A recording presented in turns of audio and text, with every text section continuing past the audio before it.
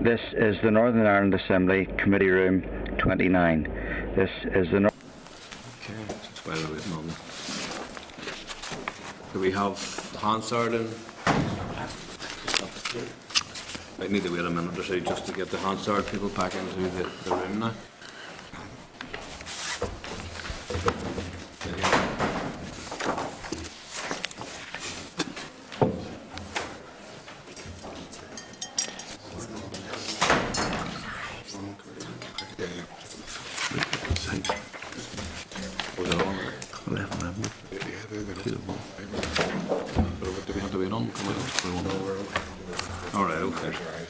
Okay, so we can move on then to the open session agenda then. Okay, can I just do the usual? Obviously, formally welcome everyone into the room this morning to attend the committee.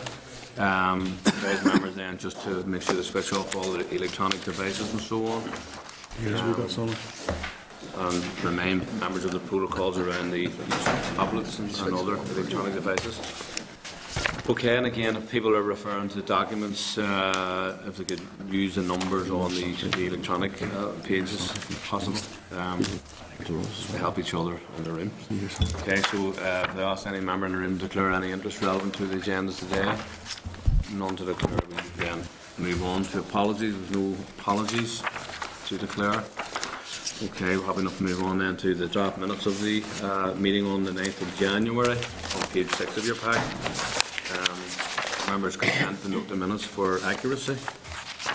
Okay, take it as agreed. Thank you very much. Moving on to item number 3, chairperson's business. Just basically suggest to members that obviously next week's agenda we've tried to keep it a light schedule, given that we're going to deal with the forward work programme in relation to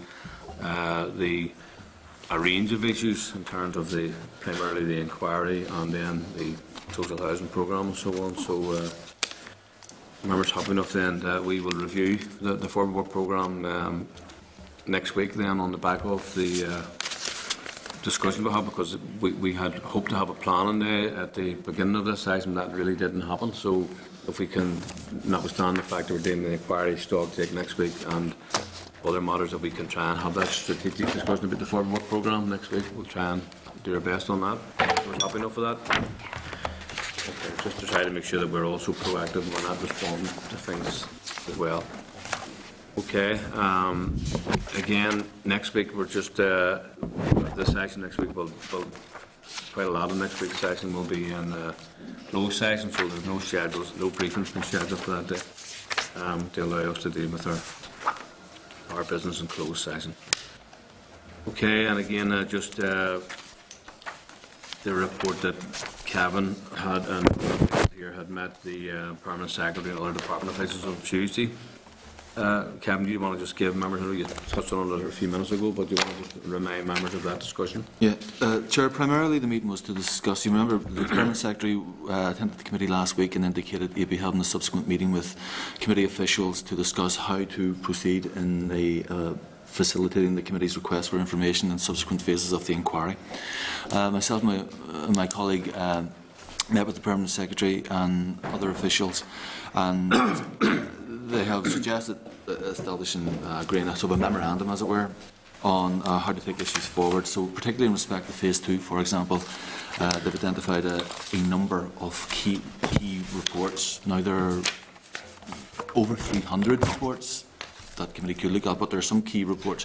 What they've suggested, they will also provide a paper based on these reports, indicating what the issues are and what actions have been taken in relation to those in respect of governance within the housing sector in respect of contracts and the monitoring of those contracts, etc. Also, the issue of having sort of a central person within the department to sort of control or oversee the requests for the committee to ensure that they're being somewhat more proactive. It's detailed in a short paper, and I thought we haven't had much time to look at that paper, but we could present it next week when the committee is reviewing its evidence. to the evidence received to date in respect to Phase 1 and agree or amend the way forward as suggested by the Department and Committee officials in respect of that sort of requesting and receiving information from the Department. That's really what that was the focus of the meeting on Tuesday, I believe it was. Okay, so members happy enough in a minute just to hopefully we're trying to expedite the work of the inquiry. Okay, staying on matters arising then, obviously there's the whole issue around plant maintenance contracts, and we referred very briefly to this in the closed session. And on page 3 of your tabled items, for example, you'll have the current position from the department in relation to letting of plant maintenance contracts. You'll remember that at last week's meeting, officials advised that there is a meeting between contractors and the housing executive officials today to discuss the final settlement in the dispute over alleged overpayments. So that's happening today, I believe, as we speak. In relation to that ongoing negotiations, I suppose I just want to make it clear for the record that this committee does not seek any role in these negotiations around that issue. It doesn't want to or seek to influence the outcome, nor do we as a committee want to seek to mediate in any way in this. We have no role in that whatsoever. But the committee does have concerns, and which have already been expressed, about how the issue regarding the suggested overpayment arose, the approach adopted to address this, and the role of the housing executive and the department in all of this. And just need to point out that throughout the last probably eight months since this arose, we've had the statement around the £18 million overpayment. And in all of that time, we have not heard, for example, from the contractors. I know members have suggested before this that we might want to hear from the contractors. But I suppose from where I'm sitting at the minute, I mean, we are advised that those discussions are on their way. Last week, we were advised that they're almost concluded. We're now told they're actually meeting today to resolve it. And hopefully that matter can be resolved satisfactorily and as appropriate. So I'm not sure what else we can do just at this moment in time. I suppose we have to wait the outcome. I mean, members have concern about how all this arose and how it was handled, but at the minute, I suppose we need to wait until the matter is concluded. I mean, is that the view of the committee? And we sort of we don't need to take any further action as of today until we hear the outcome of this, perhaps. Then we consider it further again. Well, only insofar, Chairman, as if it's resolved between the housing executive and the contractors, then obviously there's no issue about what money is owed, etc. I think that was one of the concerns that the contractors had. But I think that may be appropriate at some stage to hear from the contractors, simply to get there. We have heard from the executive side of the story as to, first of all, how this figure of £18 million arose, and then it's now transpired as a bit less certain than £18 million. There's discussions with the contractors, etc. But I do think that at some stage, even if the figure is resolved, just to fill in the picture as to what happened here, it would be useful to hear from the contractors. I don't know how the rest of the members feel, but I think that otherwise, all we do is we see the housing executive see the picture, and then we're told it's all happy and it's all been resolved. That's fine, but you know, it might be. I think it's important that we hear from the other side of the equation how all this arose and some of the events around it. But I must say I agree with that. I think if it is resolved, there's still lessons to be learned from the fallout of how it was handled. I think we need to hear that. Well, I think this has been, from all sides, been an unholy saga for going on too long, and I think there are clearly lessons to be learned from it. But on the one hand, I mean, wish good luck to all those involved in the negotiations to get that matter resolved, because it goes to the heart of a whole range of issues, not least the ongoing allocation of contracts and so on, which we're all as individual MLAs even indeed concerned about in terms of our own constituencies and constituent interests. Okay, so I mean we'll actually return to that, but I mean there's a couple of other things actually arising from all of this, and I just want to go through them. One was the reply from the chair of the Housing Executive, Donald Houlis, to the committee's questions which arose following his last experience before the committee. I remember members had asked Donald Houlis around what information they may have had, and I think he told the committee he didn't have any. Now, I refer you to table items page 5. I mean, all this really augurs for a briefing with the Housing Executive and our department on these matters.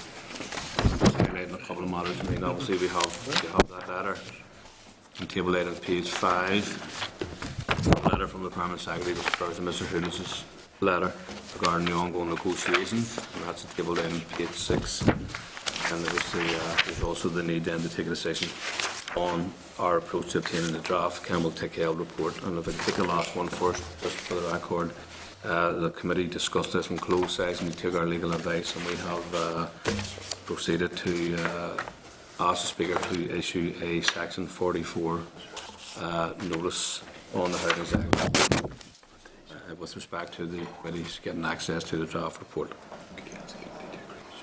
But I formally asked the committee then to agree that.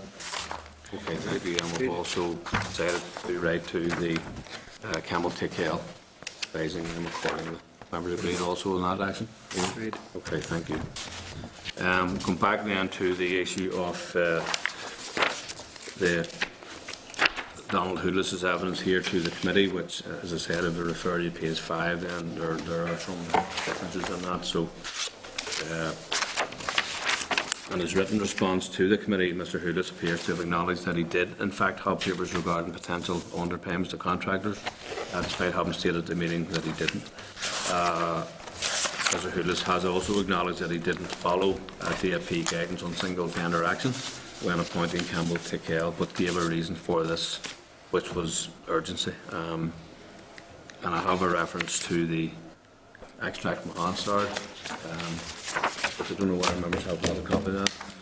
I mean, I don't want to read it out necessarily, it's just a paragraph from Hansard, but the last relevant part of this would be that in Hansard, Donald Houlis preferred the reason, and now quoting, the reason that it was done on Friday the 7th of June, that is the Commissioner report. The reason that it was done on Friday the 7th of June was simply because the Minister was due to speak in the Assembly on the following Monday. Now, members will recall, I presume, the session that we had here with Donald Houlis, and that was the reason he offered it is on Hansard, but that is not the same response that he gives us in his written letter. So, I suppose, in terms of a way forward, we have to deal with the issue of the single tender action, and also the advice offered by the chair that he didn't have any information, despite the fact that a number of members here across all the parties actually had queried that with him. I think, Gregory, you had made the point, you know, are we dealing with a report or a document, or is it use of a word that was been bandied about, really? But the net effect of the evidence given by Donald at that session was that he didn't have sight of anything, when in actual fact he did, and he's acknowledged that in his correspondence. So I think the committee is duty bound to have back again here to the committee to explain all that, and also in terms of the single action tender, because clearly that involved Donald acknowledging in his words that it didn't follow guidelines, and that was signed off also by the Permanent Secretary. And if it didn't follow guidelines, then both didn't follow guidelines, I presume. So we need to invite them back. Members have enough to invite them back to this committee to have a discussion about. We need to have an honest and frank discussion about this. I mean, there's also the issue of the value of the actual document that was produced as well, because it's my understanding that given the time that was involved and the nature of the sample that was chosen, that the document doesn't. Had there been a dispute which was finished up in court, the document would have been useless, because the sample was so small it would never have stood up. So we're paying 40,000 quid for something that, you know, may be of little value anyway. So I think it would be worthwhile, yes, bringing them back and talking about that. Okay, I mean, are members happy enough we bring them back, just, I mean, without any necessarily any discussion on that? Members happy enough? Okay, fair enough, thank you for that. Okay, members, so I draw your attention again, still on matters arising, page 15 of your pack. Committee has received an update on the Housing Executive Board of double glazing contracts.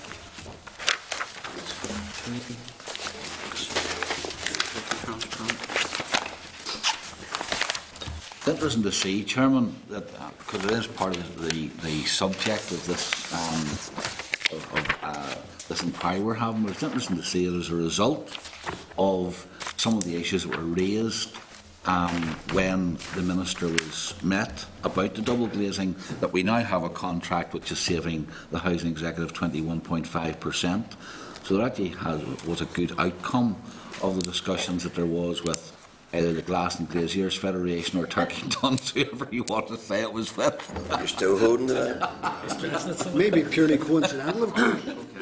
Tommy, could be purely coincidental. We all certainly welcome that aspect. There was no question about that. Okay, so again, moving on then to members happy enough to proceed. I just want to remind members that we had agreed last week to write to the Committee of the Environment, wanting to their request for an input in the inquiry. At last week's meeting, it was suggested that the committee should write to the Committee for Environment and request that in the inquiry's terms of reference it includes the financial implications of wind energy on consumers and business and so on. So we have a proposed response memo in your packets on page 17. Yeah. Chairman, can I just say something about it? Because I'm not so sure that it reflects strongly enough the point which I wanted to make as to why the economics of wind energy ought to be part of the right about it, that it does fall within the remit of the DOE committee to look at the economic implications, because that's now an integral part of looking at any planning or a policy or planning application. Just this bit, it's a third paragraph really, where we're almost conceding on no evidence at all that there might be some benefit to consumers in wind energy.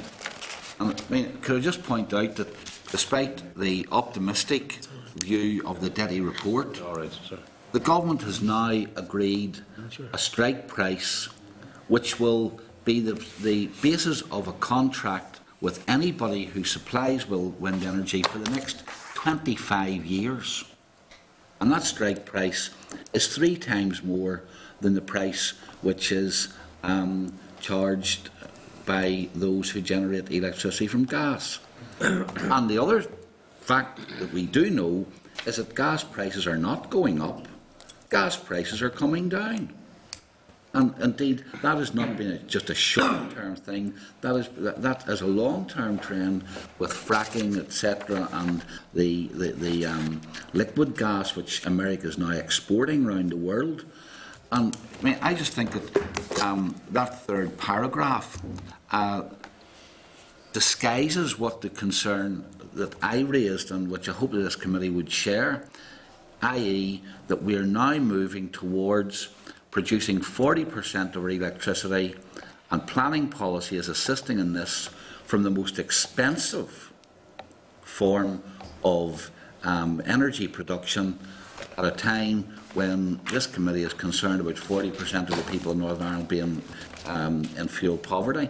And I mean, I think that the note ought to be emphasising that our concerns about, first of all, what the Detty is already accepting, that there could be up to an £89 per year increase in fuel bills, and secondly, what all of the trends are showing, and that is that even the optimistic view that will maybe somehow or other fossil fuel, the cost of fossil fuel production of electricity will mean that it catches up on wind energy when there's no evidence of that. Well, the only thing I can suggest, because what I don't want to do is to open up a discussion, because it's not on the agenda as a substantive item. We could open up a whole discussion around wind energy and the costs and all the rest of that. So that, in effect, I don't think that's appropriate here. All I'm saying is that the thrust of the request which I made last week was to indicate that when we are looking at a planning policy for wind energy, the economic impacts ought to be considered, and from our point of view, it's the economic impact on consumers, the detrimental economic impact on Well, we consumers. could remove paragraph 3, but I mean, members last week were content, and I personally would be content to ask them to put it in the terms of reference. That doesn't mean I agree one way or another with any of this. So it's like everything else. We don't want to have a debate here. We can't really have a debate here. John, that's what I was just going to say. Rather than open up the debate, I don't think removing para 3 does any violence either for or against. And the debate can be held at another time at the appropriate location. So are members happy enough then with the draft memo in front of them, with or without paragraph 3? We can take it out or not. Are members happy enough if we're going to delete paragraph 3? Okay. Members agree. That's that.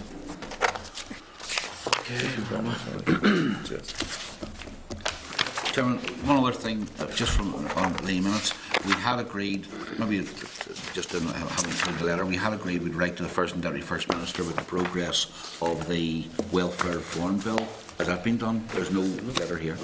Yeah, we did. So we're following up on that, Just one point in the thing also, sorry, it's a separate issue. Go ahead, Rob. It's just also in the table papers, it speaks about the setting up of the Housing and Possessions Task Force. It's just a welcome, something like that there, because it's an issue not only that this committee has dealt with. We're coming to that, Fran. So you were talking number 15. Yeah, no, thank you for that. Okay, so that was done, Sammy. Then just to advise members here that the committee was to have a briefing schedule from the department on the 2015-16 budget in late January, early February. The executive is having further discussions on the budget. We're led to believe around that time, so it will not be finalised until later than anticipated. So the department has advised, therefore, that it will not be in a position to brief the committee until March. The budget. Okay, members, happy to note that. Is that early March, Chairman, or do they say? It hasn't been that definitive. So. Chairman, could just go back to see the letter on the double glazing. Can we get any information from the executive? They've now awarded the contracts. Can we get any information from them as to when those contracts are going to start and some details as to where, which areas are going to be done in which sequence? Well, I actually think we need to do, well, first of all, we kind of, I alluded to it early on in terms of hopefully these discussions will conclude today between the contractor and the housing executive, then the contracts will be let, we've been advised they're let, but we're also told here last week very clearly that there will be no spend, I don't remember exact words, but there won't be much spend. This year, right? Which means that's £7 million lost to this budget, which is, we all have agreed, it's just disgraceful. No guarantee that it'll come back in monitoring rounds next year. And you've made that point repeatedly, so I think it's imperative then we do get the department here to actually bring people fully up to speed on all that. Yeah, well, so we need to get them sort of a matter of urgency, because it just can't be acceptable that kind of money is lost. And again, it goes to the core discussions earlier on about lessons needing to be learned and all the rest of that, but people are slow in learning. Anyway, okay, so we'll bring the department along to talk about that. Absolutely. Yeah. Okay, so in terms of the budget then, with no indication, we're just been advised by exactly March. Okay. The issue was raised last week by the department around the issue of social housing, and looking at, obviously we have a formal briefing scheduled for the 27th of February, 27th of February, and the department were looking for some other type of engagement with the committee in advance of that, either by way of a workshop or an extra committee or an informal session or closed session. So, and they want to discuss issues like rent control, type of regulation, preferable options for landlords, control of regional housing. I mean, that's a heavy agenda, and I don't know how far advanced all this actually is, what views that the parties have. I mean, have the parties been engaged with the department and all the rest of it on this? Because clearly what the department are saying, they would want to have this session, which would inform them before they go back to the department, if you like, or the executive. That's a hefty piece of work, and I'm not so sure that any members here would be fully mandated, if you like, to take part in such a workshop. So I'm reluctant at this stage, personally speaking, to engage in that. I think we should have the formal briefing. I mean, we could bring the formal briefing forward if needs be from the department. if that's helpful, you can meet them halfway on that. Are members happy enough if we try to reschedule that? Okay, well, thank you. Moving on. Right. The department has written, Fra, you've raised this a moment ago, to inform the committee here that a housing repossessions task force has been established. You will recall the stakeholder event on the issue of repossessions was held in June of last year, and the objective of the task force outlined in the Housing Strategy Action Plan is to engage with stakeholders and identify actions to mitigate the impact of repossessions and, where possible, prevent them occurring in the first place. The make-up of the task force and the objectives are detailed in the draft terms of reference to page 12 of your tabled items pack. The department noted the task force would prepare a report no later than 30th of June. So the inaugural meeting of the group is to take place in mid-February. So, I mean, if anybody has any comments to make on that, you want to do something? Just that, obviously, welcome the formation of this group. I think it's well balanced. There are quite a lot of experts at them. Just to take out of it, the likes of Housing Rights Service that have championed this cause for quite a while, and mediating and negotiating at the courts on behalf of people. But it's much wider than that. I think that, again, I think the stakeholders event, any information that came out of that, to make sure that that's available to the group. But there was some good discussions and some good suggestions that came out of it. Okay, so I mean, our members happy enough then, first of all, to welcome this development and remind the members here, of course, that the committee jointly hosted a stakeholders event with the Housing Rights Service some time ago. It was a very useful event, very informative actually. So we very much welcome this, and we'd obviously hope that the department can keep the members informed as expeditiously as they can do as progress evolves. Is that fair enough? We formally welcome it. Thank you very much, members. Moving on then, off matters arising to the next item on the agenda, which is item 5 on the agenda. This is the Fuel Poverty Thematic Action Groups and Departmental Briefing. I formally then welcome Michael Scott, Claire Carson and Eilish O'Neill to the committee.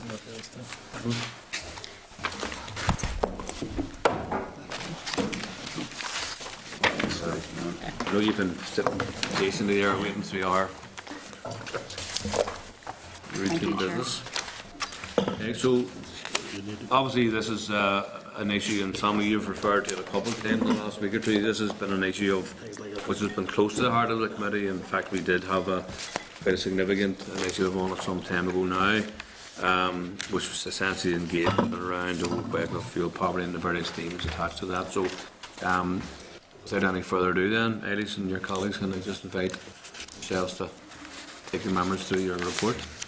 Sure. Thanks very much, and thanks for the opportunity to come along this morning. I'm going to start with some background, which is in 2011, the Fuel Poverty Strategy, which was published in March of that year, had an action that the Department would develop and consolidate effective working arrangements across the statutory, voluntary and private sectors to make best use of existing capacity and to secure increased commitment of all partners to joint working through new and existing partnership mechanisms.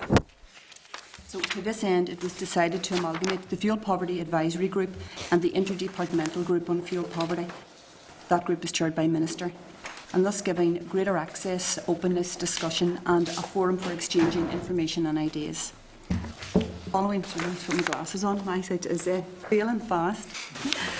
Following the publication of the Social Development Committee's report on fuel poverty in May 2012 and its recommendation on the thematic action group approach, the Department decided to divide the larger forum into a series of 4 subgroups, each one taking forward issues highlighted by the Committee and each tasked with the production of an action plan with targets and objectives. So in line with the objective in our fuel poverty strategy to consolidate and make best use of our partners, members of the larger forum were asked to look at the areas of work to be addressed by each of the groups, to determine which of these was of most relevance to their area of knowledge and expertise, to participate in the relevant subgroups, and for each group then to nominate a chair. The groups then produced a terms of reference and action plans for the group, and the chairs of each group report back on progress against those action plans to the larger fuel poverty group, which is chaired by Minister. The 4 subgroups are Achieving Affordable Warmth, which is chaired by Pat Austin from National Energy Action, Prevention, which is chaired by Michael Scott from Firmus Energy. Targeting, chaired by Claire Carson from Power NI. And an Opportunities, Synergies and Risks group, which I chair. And copies of the action plans with updates and the terms of reference have been included in the briefing that was provided to committee for today. At the committee meeting on the 3rd of October, you heard from Pat Austin from National Energy Action, who's the chair of Subgroup 1.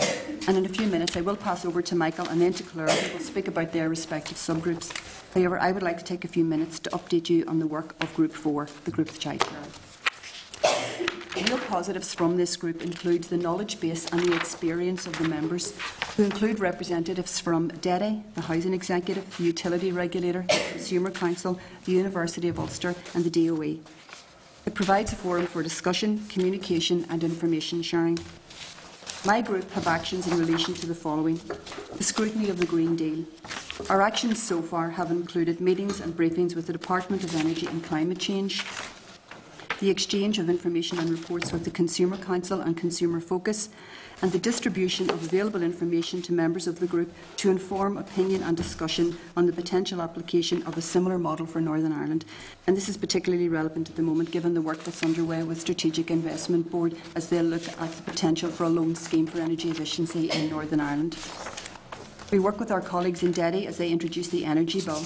And as part of the Energy Bill, there is a requirement for an energy company obligation, and this is a requirement under that piece of legislation, and this is something which my group have been and will continue to be involved in. We seek opportunities for European funding for fuel poverty initiatives, and though this has largely involved ongoing communication with the DOE desk officer in Brussels, who alerts us to any call for partners. We have looked at the identification of barriers to household switching to other energy providers, and the Consumer Council recently published a report, and this has provided valuable information on this area.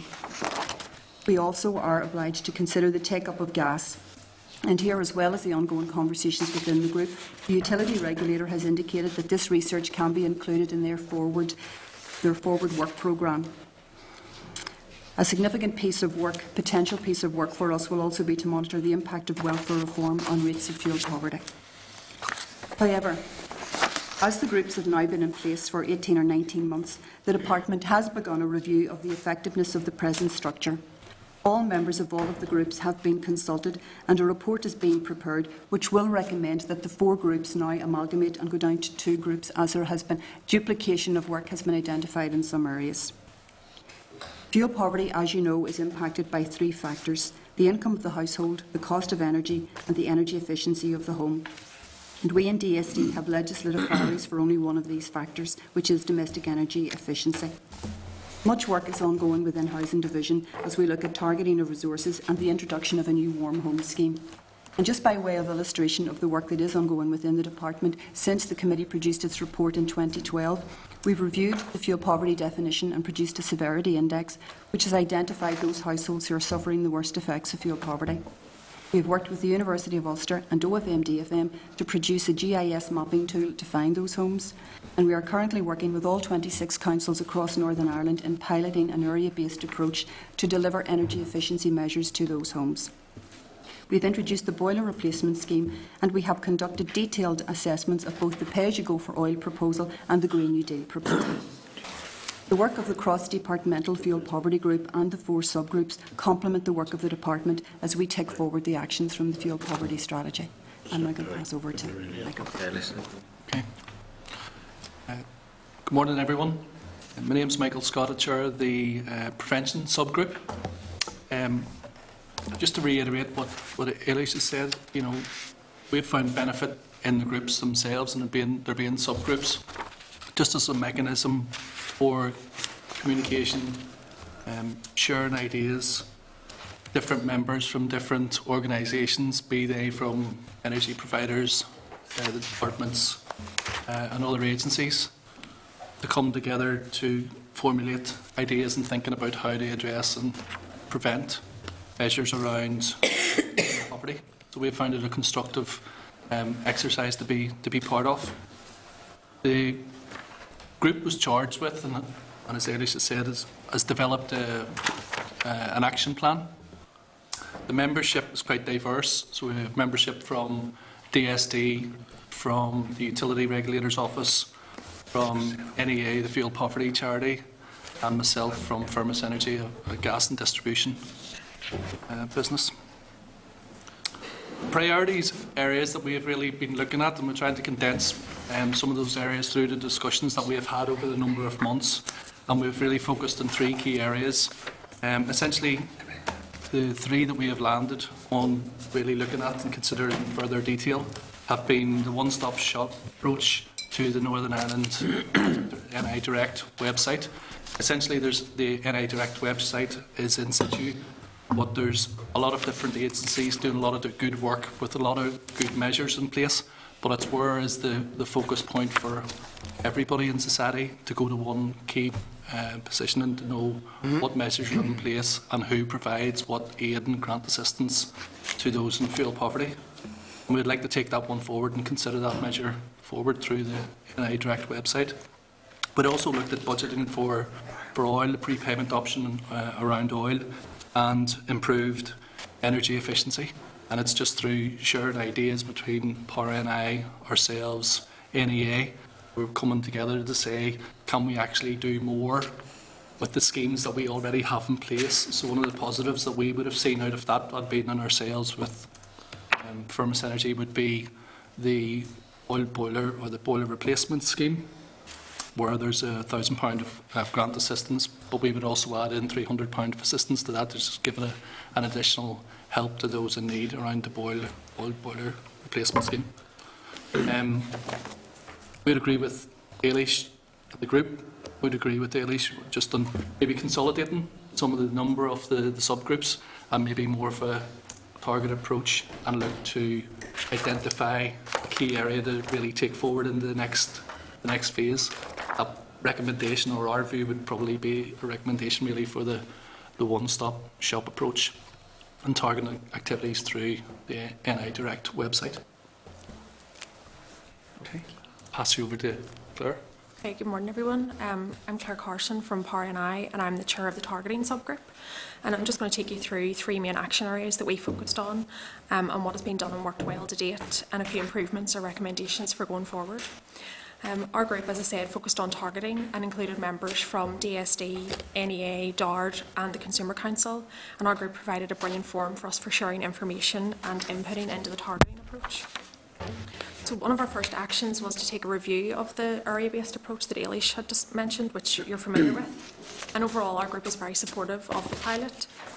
We provided input into recommendations for improvement, so everything from the original survey that was issued right through to the measures that were installed in people's properties.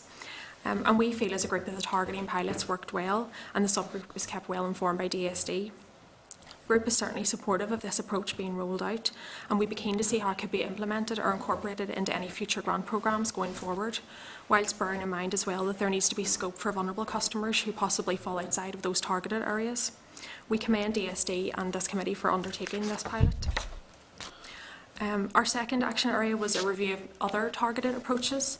So as a group, we met with the Maximising Access to Rural Areas programme, MARA, in the west of the province, just to gain an understanding of how they approached their targeting and how they rolled that pilot out across 13 different zones. We found the information extremely useful, and it identified key learnings for any future targeting approaches, from everything from a project management structure to the benefit of having an appointed lead organisation to take the project forward. We also focused on funding, and as a subgroup we were well aware of the energy saving schemes that were available, with some of us even involved in the delivery of those energy saving schemes, everything from warm homes, boiler replacement, through to the range of NICEP schemes available. And similar to the point that Michael had raised, our group recognised the need for this joined up approach to all of these funding streams. We need to make it easier for those customers most in need to be able to avail of the range of schemes that are out there. And it's key that any scheme administrator taking forward this approach refers a customer to the best scheme. So for example, with PowerNI's energy saving schemes, if a customer comes through to us for a measure, we always ensure that it is the best scheme for them, and always check in the first instance if they don't qualify for warm homes, and if they do, direct them to that scheme that's most appropriate for them. Our final thoughts were that as a group we found all the activity very positive and a useful forum for us for sharing information, and certainly the main focus was on energy efficiency, but it's also important for us to realise that energy efficiency is only one aspect of fuel poverty, and low income is also a driver of that. So while the energy efficiency work is positive, it can't on its own provide a total solution. So we'd be certainly supportive of continuing to work with the ASD going forward and see if there is a scope for a more joined-up approach as the pilot develops further. Okay, thank you. Just a couple of points we'll bring all the members in, just to kind of remind ourselves, because obviously the committee hosted some time ago, as you know, the stakeholders event, which everybody thought was quite helpful, and it really brought together, I think, about 90 odd stakeholders, certainly a sizable number across all of the departments and just like your own. And that was all very helpful, and obviously the committee then adopted precisely a thematic approach to that, and that coincided with the department's own view of it. And whether we agreed or not around the specifics of each thematic group, it didn't really matter. The focus of this committee was the need to have a joined-up approach to tackling the problems, and in fact even teasing out sometimes competing arguments, because some of the key stakeholders might have been saying you need to do A, and some were saying, well, actually that wouldn't help or whatever. So what we wanted to do was, through the thematic approach and the task groups, that the working groups today would actually then just literally work their way through all of those, what might be barriers or might be good initiatives, and we know there are a number of both. So in my simple mind, I'd like to see somewhere like is there a table which actually says, yeah, we identified that issue, we all agree it's a good idea, and we're moving ahead on that, so that's ticked. And you know, we had an issue identified, don't agree that that's, you know the point I'm making. So in a way in which you end up with a report that says here are the things which are working and need to be then taken forward, and actually then who then does need to take that forward. So, and the second part, so just looking at a wee bit of a view of the process of that, and just to have to say that at one of the last sessions we had, Pat Olsen, as the chair of the one groups, expressed some dissatisfaction around the structure and the support and so on and the effectiveness of the working group. But what I'm concerned is, and I'm not saying the opposite, but certainly a positive view, which is fine. So have you any comment to make on Pat's without personalising it? But I mean, she did say there were resource issues and so on and so forth. So, Eilish. The work that we're doing and looking at the groups, Chair, will involve pulling together the work that all 4 subgroups carried out, putting that into a report, and then looking at the actions that need to be carried forward. And when that piece of work has been completed, then obviously we'll provide that briefing to yourselves so that you can have a look at it. All of the minutes were minuted, so there will be an accurate record of the conversations which took place. We also propose that we chair. I think what we tried to do when we established these thematic groups was to involve people such as energy providers and energy lobby groups and give them some ownership and some responsibilities by asking them to be chairs of the groups and then drive forward the work of some of the groups. But I think then everybody sort of realised at some point in time that the department, as the responsible department for domestic energy efficiency, were largely best placed to drive a lot of the actions through. So that would mean that we would take over, when there's been a realignment, we would take over the chair of the 2 groups, but still maintain the members that we have. Because you could see, as each of us were sort of reading out the list of attendees, there's duplication, and those departments tend to have a limited number of people they can send along, albeit they're very valuable to have around the table. I think, without personalising the chair of subgroup 1 comments, I think that maybe there was a feeling that there were actions that needed to be taken forward by the department, which you know, an individual or a member of a lobby group couldn't really take forward, and that may have been the basis for it. I'm not really sure. What we were trying to do was divide responsibility, and if that hasn't worked in a particular case, then we look at that. It's just in terms of, for me, you see, in terms of the progress of this and the evolution of it. I'm still struck with the comments from Linda Macaulay from the BBC radio. And she attended our stakeholders event, and fairness to her and the BBC, they give that a fair wee bit of positive coverage. But she did say to me at the end of an interview, that's all very well, but what will you be able to tell us in 6 months or a year that you've done? So, I mean, I'm just struck by that, because I'm waiting on a microphone coming from Linda Macaulay some of these weeks to say what's happening with this fuel poverty business. It's getting worse, or it's whatever. You know what I mean, the point I'm making. So if it wasn't going to happen, it'll happen now. For us, we have to. I'm just reminding her that her phone number. Just reminding her that I was listening intently to what she was telling me. I think probably from the scale that we mentioned earlier on about the 40% of people in fuel poverty, just the scale of the problem, it can be frustrating to see progress and see what we're doing, because if there's three levers around fuel poverty, as one seems to be sorted or getting better, there seems to be another pulled by another lever and has dipped down further into fuel poverty. But I think, as we've been saying across the different chairs, right across the 4 chairs, it's only by working together and continuing to work and come up with solutions and trying to deliver against solutions will it actually get better. Yep. So I think that's what we're just aiming to deliver against. Okay, Not think it getting really. better at the minute, Michael, That's the thing, but we got to do more.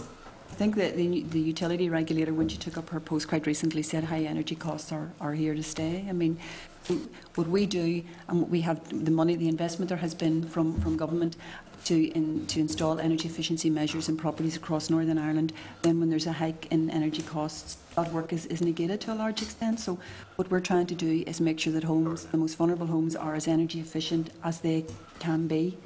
And the factors around energy costs then do continue to cause great concern to all of us. And the point that you made around wind farms and the increased energy costs, I mean, every year when the warm home discount payment is made, we receive letters from pensioners and from people who live here asking why they don't get the payment. And we refer them on to DEDI because it's appropriate that DEDI answer those queries. But we have within our subgroup asked Power NI and DEDI to look at if we were to make a similar payment as to the warm homes discount payment here. But that would increase everybody's energy bills in Northern Ireland by, I think it was £38, or was the figure? Around about £38. Figure. It needs to be which can be a tipping point, you know, for a number of people to put them in. So the 42% becomes, 46% because you've increased this. So those are serious concerns.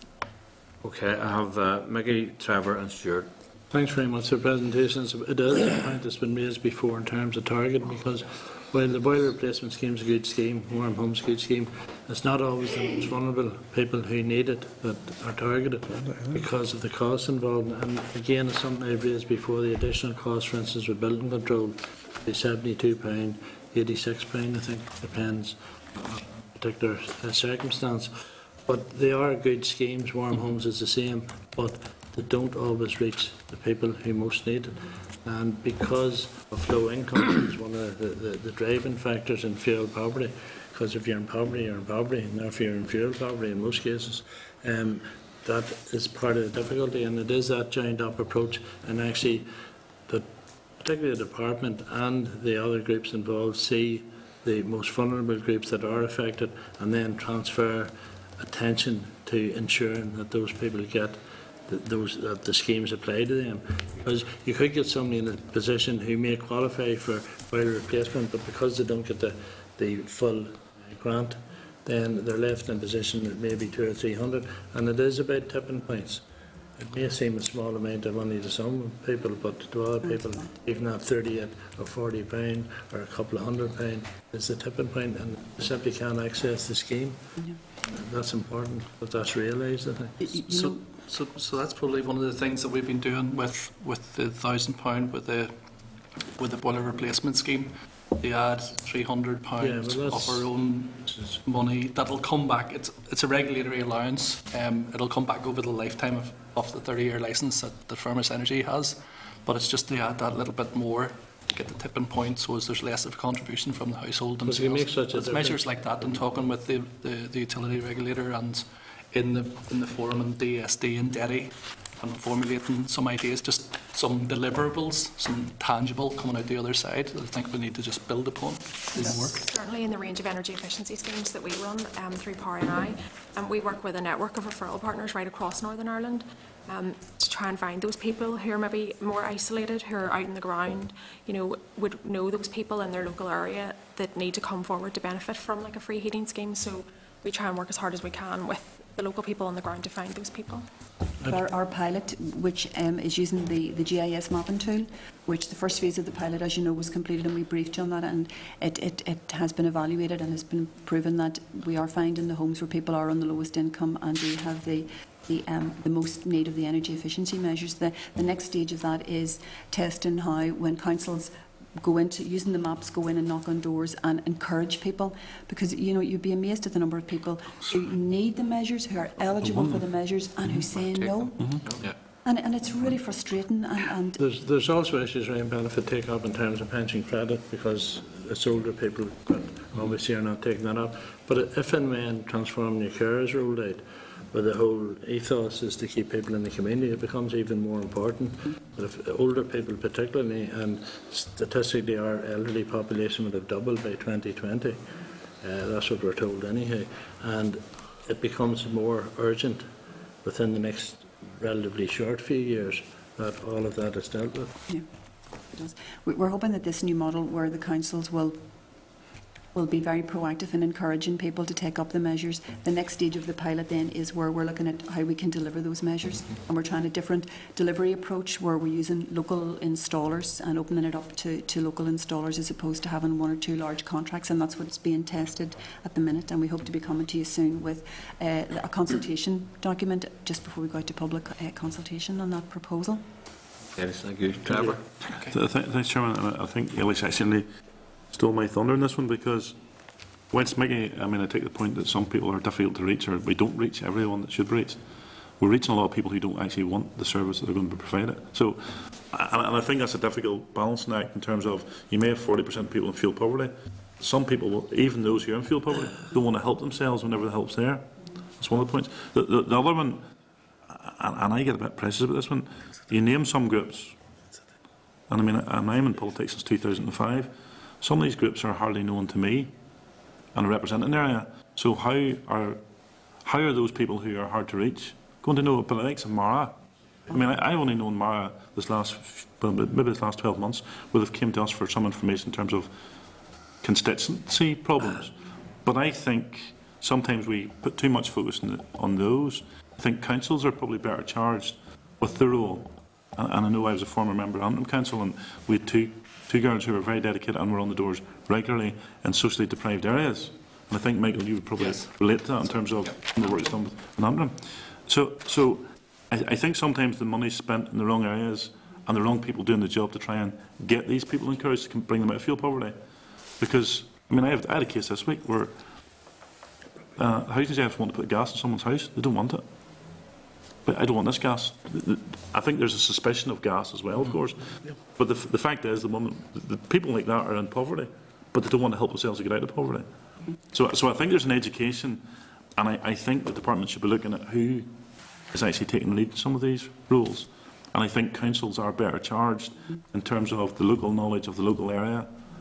And I think maybe a piece of work from DSD should be to actually look at what councils are doing better jobs as opposed to others, and trying to find out where the good practice is. I think as part of our pilot, the working with councils has worked really well.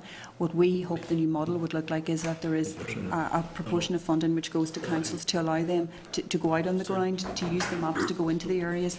They may have to go back. One of my team spent a day with the council who were in this phase of the pilot, who were knocking on doors, and the council official had been at this property 3 times because there was a very elderly lady who needed a lot of measures done to her house, but he kept going back. It becomes there's a call in as to at what stage are you badgering an individual, but he was really just trying to encourage her, and he brought a member of my team with him, and she was so impressed with the time and effort that the council officials spent in encouraging this lady, who did eventually then say, okay, and really what was putting her off was the thought of the upheaval to her home.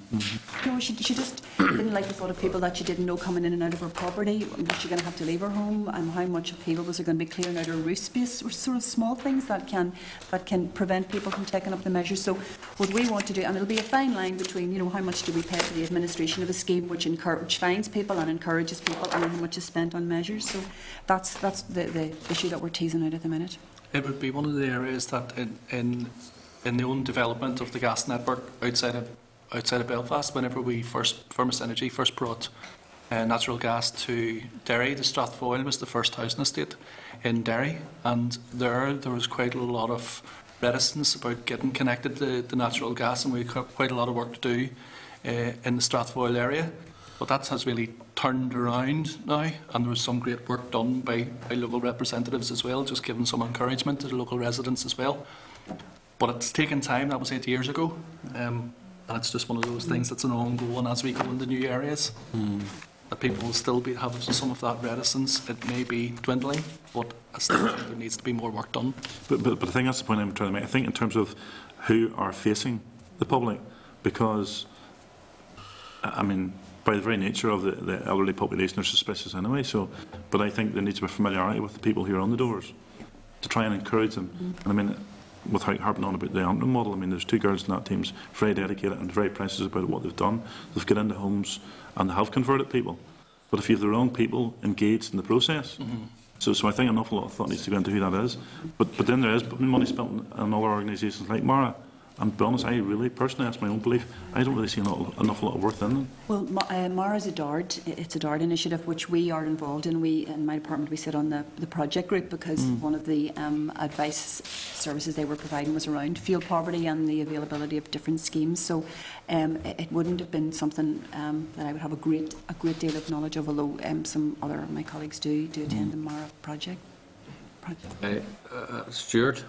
Yeah, thank you. I mean, overall, I appreciate what you're doing to sort of renew and refresh yourselves and to make sure you're focused and targeted in reducing the group size. I'm sure makes good sense.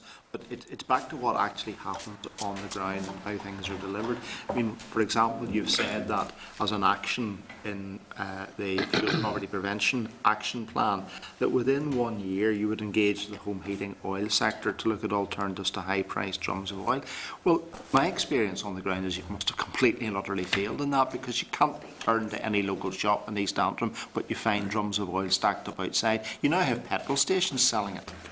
I saw a man last night struggle to fill 2 drums in a local petrol station and hike them into the back of his car. I mean, that is it. I mean, what was the engagement? Because clearly it's failed, and you haven't done it within a year. Because just drums of oil are everywhere. That's point one. And the oil, continuing on the oil theme, the cost of oil, and we've seen recently a court case where oil fraud is now an issue because of the high price of domestic fuel oil, not delivering a few litres, selling somebody short, and in a particular case, it was in the press recently, it was quite a few hundred litres were being sold short, and that was a commercial user. But the domestic, how can the domestic user be assured that they're actually getting what they're buying? And what, again, it goes back into what action is there into delivering less than, for example, I think the minimum for most people is 5. Some deliverers are offering 3, but can you, for example, do a smaller amount? Again, the whole encouragement into community buying schemes, driving down the price. There are amazingly good schemes out there, but again, just one example in my constituency, where a very active organiser of it has decided that for various reasons he can't be the organiser any longer. It's fallen. There was nobody else to take it on. I mean, he was operating a spreadsheet. He was keeping records of all the people in the community that wanted to buy oil. He and his wife were doing the ring around among the local merchants to drive down the price and all of that. Because they aren't in a position to do that any longer, the scheme isn't happening, which is very frustrating. And then, final point in relation to, in relation to the councils. The councils have done a very good job in encouraging a whole range of things, but is there an appreciation that now going into transition and into new local authorities, while the responsibility and the remit may be there is going to be, inevitably there's going to be a gap, because the reorganisation of who's going to be doing what priorities councils give to various functions, and just simply massive amount of change and staff turnover. We're moving into an unstable period rather than a stable period to encourage councils to do anything. And then finally, the frustration of communities where gas pipelines pass them by and they can't get into them. It's not a Firmus issue, it's actually a Phoenix issue. I'm happy to deal with it, but I'll speak about that. But it just seems to be the complexities and the over-bureaucratic rules and regulations of why, when a gas pipeline passes a substantial number of houses and homes, that for all the bureaucracy, a community which would incredibly benefit from domestic gas can't have it. Shall I take that one first? Shall I take you that take one? it. I'll take that one first. If it's not in the Firmus Energy licensed area, it's fine. But I'll just explain what outside of Greater Belfast. So the stretch of the pipeline from Antrim out to the Londonderry, coming from Antrim again down to Newry and Moran Point. we'll target areas, large industrial commercial customers, anchor loads, essentially to draw the gas in those areas, go into and work closely with the housing executive and housing associations where there's new build housing. Also work with the housing developers, looking at with housing associations, the likes of, I was in Best Buy long ago in Uri, which was a new area opened up to natural gas that hadn't had it beforehand. But there are, I suppose, what I do say to people in our own licence area, we spend about £10 million on capital spend each year, spend about £5 million on operational spend. There's a limit to the bucket of money that we have available, and it's about targeting the various areas. Now, we have been through a price control at distribution, a pipeline price control with the utility regulator, and there are incentive mechanisms in there going forward, and we're looking at those. It was just released just before Christmas to incentivise operators to look at infilling into other areas where they wouldn't have traditionally been, or where the areas where we traditionally wouldn't have been, that are being incentivised to go into those areas and grow the number of the customer numbers. But our customer numbers are growing considerably. Our original business plan was to do about 2,000 connections a year. We're currently at a run rate of about 4,300 connections a year, so it is encouraging, but there is a lot of demand given the differential of gas prices and oil prices at the moment. We're confident and we're hopeful that it will continue to grow and go into the areas that you're mentioning there, Stuart. Sorry, if I could cover it. The Oil Federation, just for information, do attend the larger fuel poverty group, so there is representative there.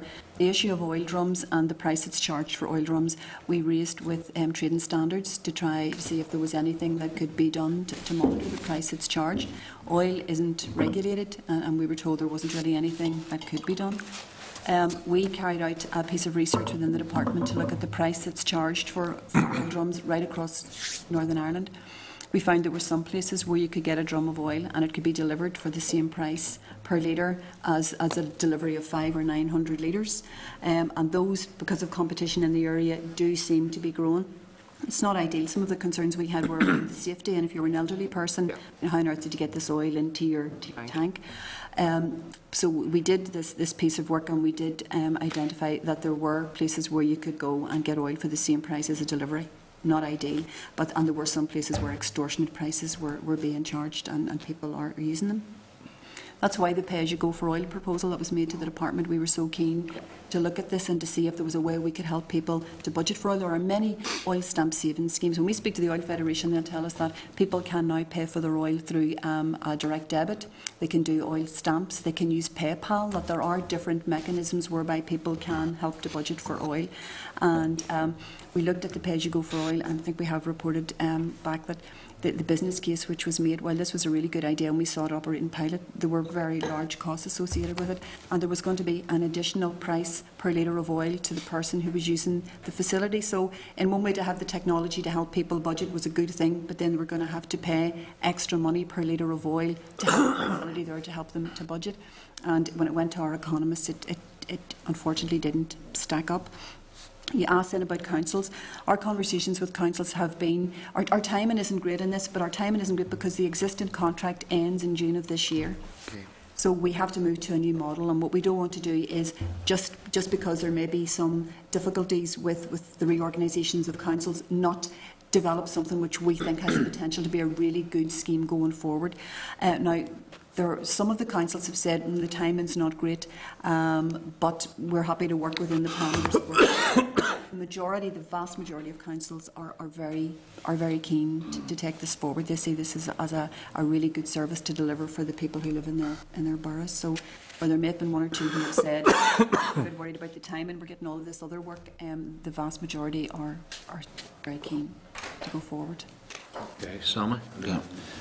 Let me just pick up the council one first of all, because I think it's right. I know at Larne Council now, actually, for some of the administration for the kind of bulk buying schemes, will actually pay groups, for it's only a small amount of money, but very often it does enable them to get a computer where they can keep records and that kind of thing. It all has to be done on a voluntary basis. And I just wanted to explore that. it's patchy across council, but with reorganisation of councils, is there a chance now to talk to councils to see if this can be integrated into their work for the future? Because I think many of them will be looking for a bigger role anyway. And you see, for the pay as you consume type scheme, is there any role there that councils could play in? I mean, because sometimes they might even have contact with some local groups who are already buying in bulk anyway, tying that in.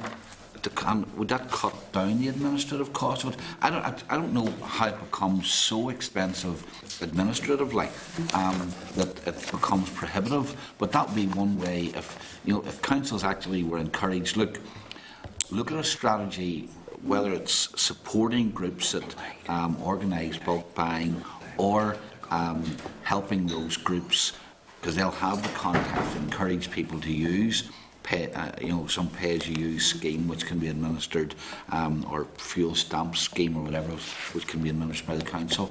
Is that a possibility? And might some of your energies be towards that? The other question, Michael, I really wanted to ask you about this one.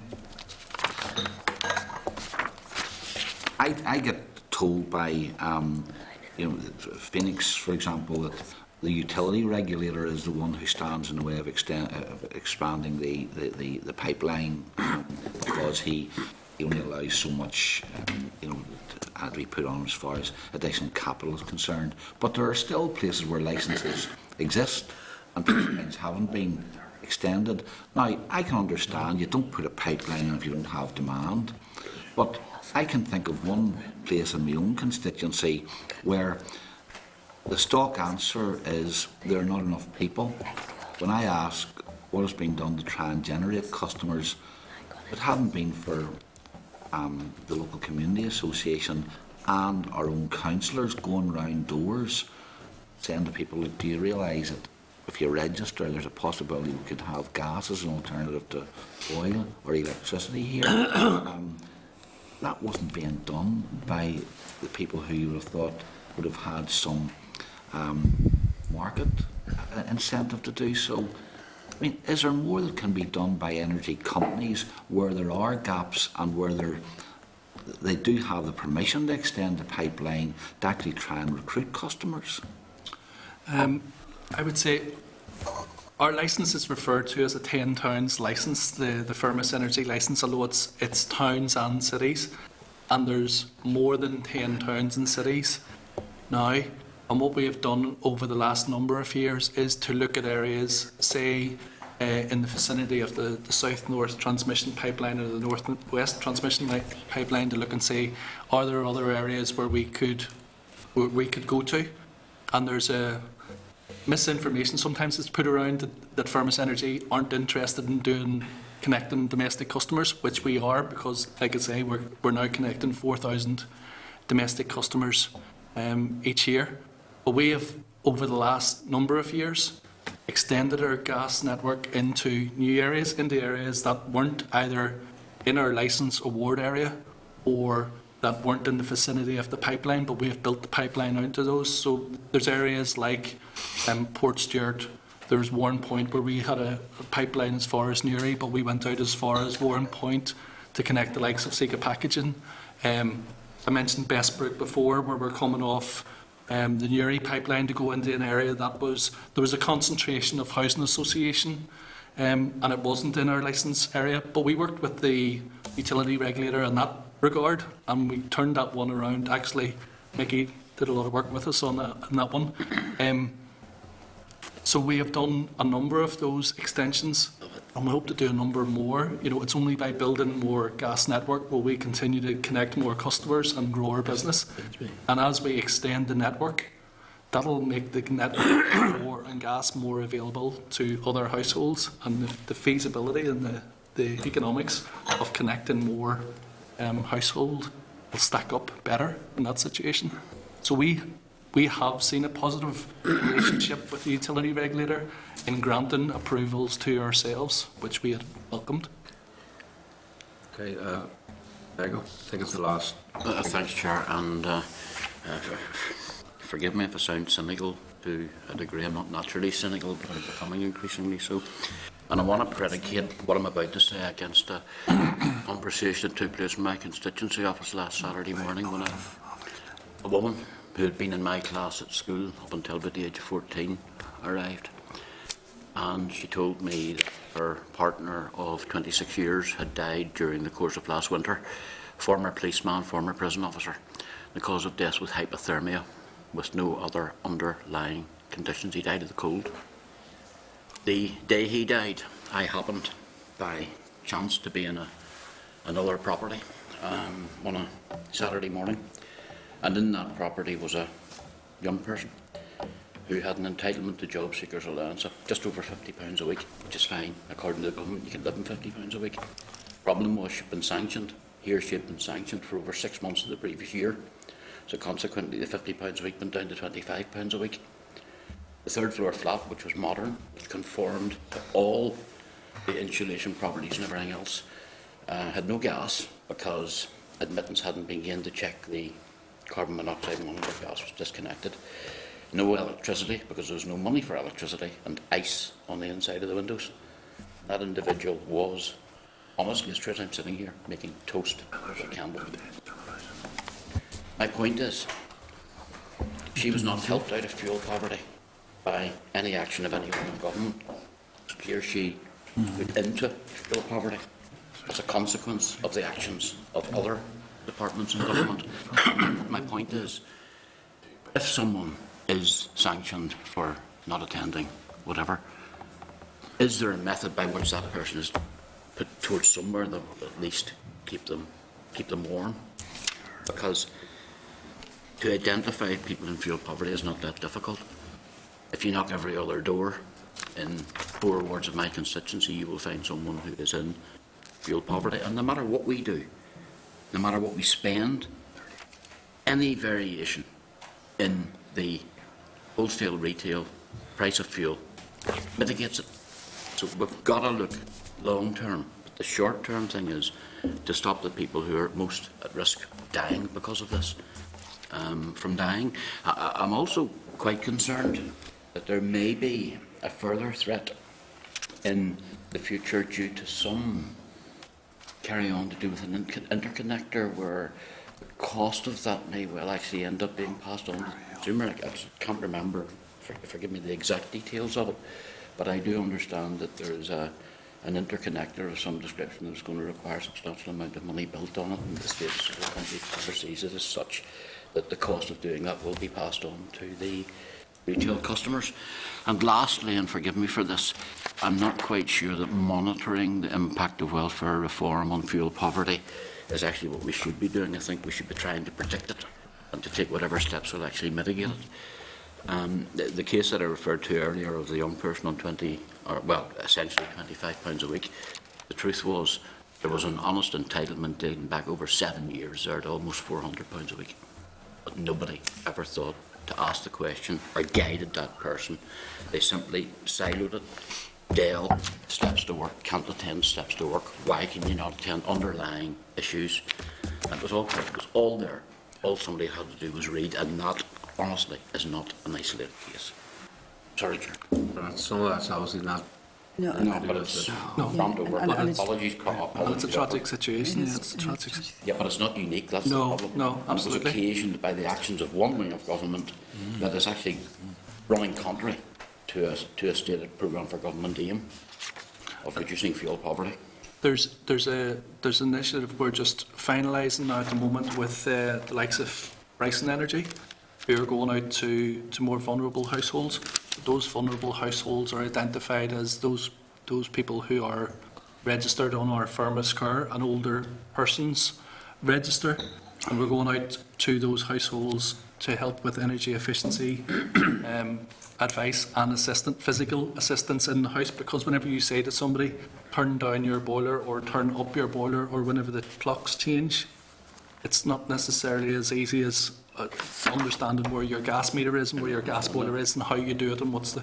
So we're just finalising engaging with Bryson Energy, who will go out and contact those customers on our Firmus Care register to go out and physically do that and also to do a benefit entitlements check. And we're talking with Eilish and DSD about how, as the committees and the groups, we could share the learnings that we have of doing those type of exercises to roll that further afield, so we can do the piece with our own customers in our own network area. But it's how we do things like that and do some practical, physical assistance in the home for vulnerable customers. Okay, Michael. I mean, obviously you've drawn attention to a couple of severe cases, and that must spur all of us on to try to make sure we do our best to maximise the improvements for everybody across the place. So there's no other members indicating the speaker. Eilish, yourself, Michael, Claire, are you happy enough that you made your presentation and give us the update? And yes, quite positive that is. So can I welcome all of that on behalf of the committee, and thank you for you being here this morning and dealing with members' questions as well. And good luck in the on. Thank you. Thank you. Thanks very On much. this issue. Thank you very much. Okay, members, moving on then to the next item on the agenda, which is the item for 6 is housing allocation. We're going a departmental briefing on this. Departmental consultants, actually. So could I formally welcome then Deirdre Ward, Dr. Heloise Brown, Professor Paddy Gray, Ursula McAnulty and Michaela Keenan. So, we can have you all just take your seat at the table there, please.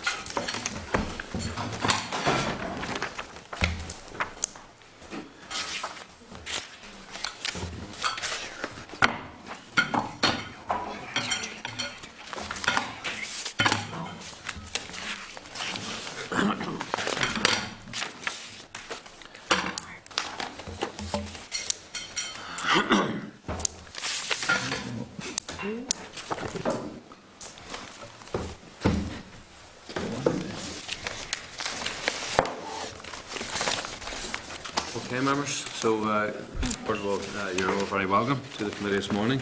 Hope you haven't had to wait too long. We've had a couple of very lengthy discussions there, but maybe ran over a little bit more than we thought. So, without any further ado, I mean, I think members have all the kind of necessary reports and paperwork in front of them, or electronic paperwork.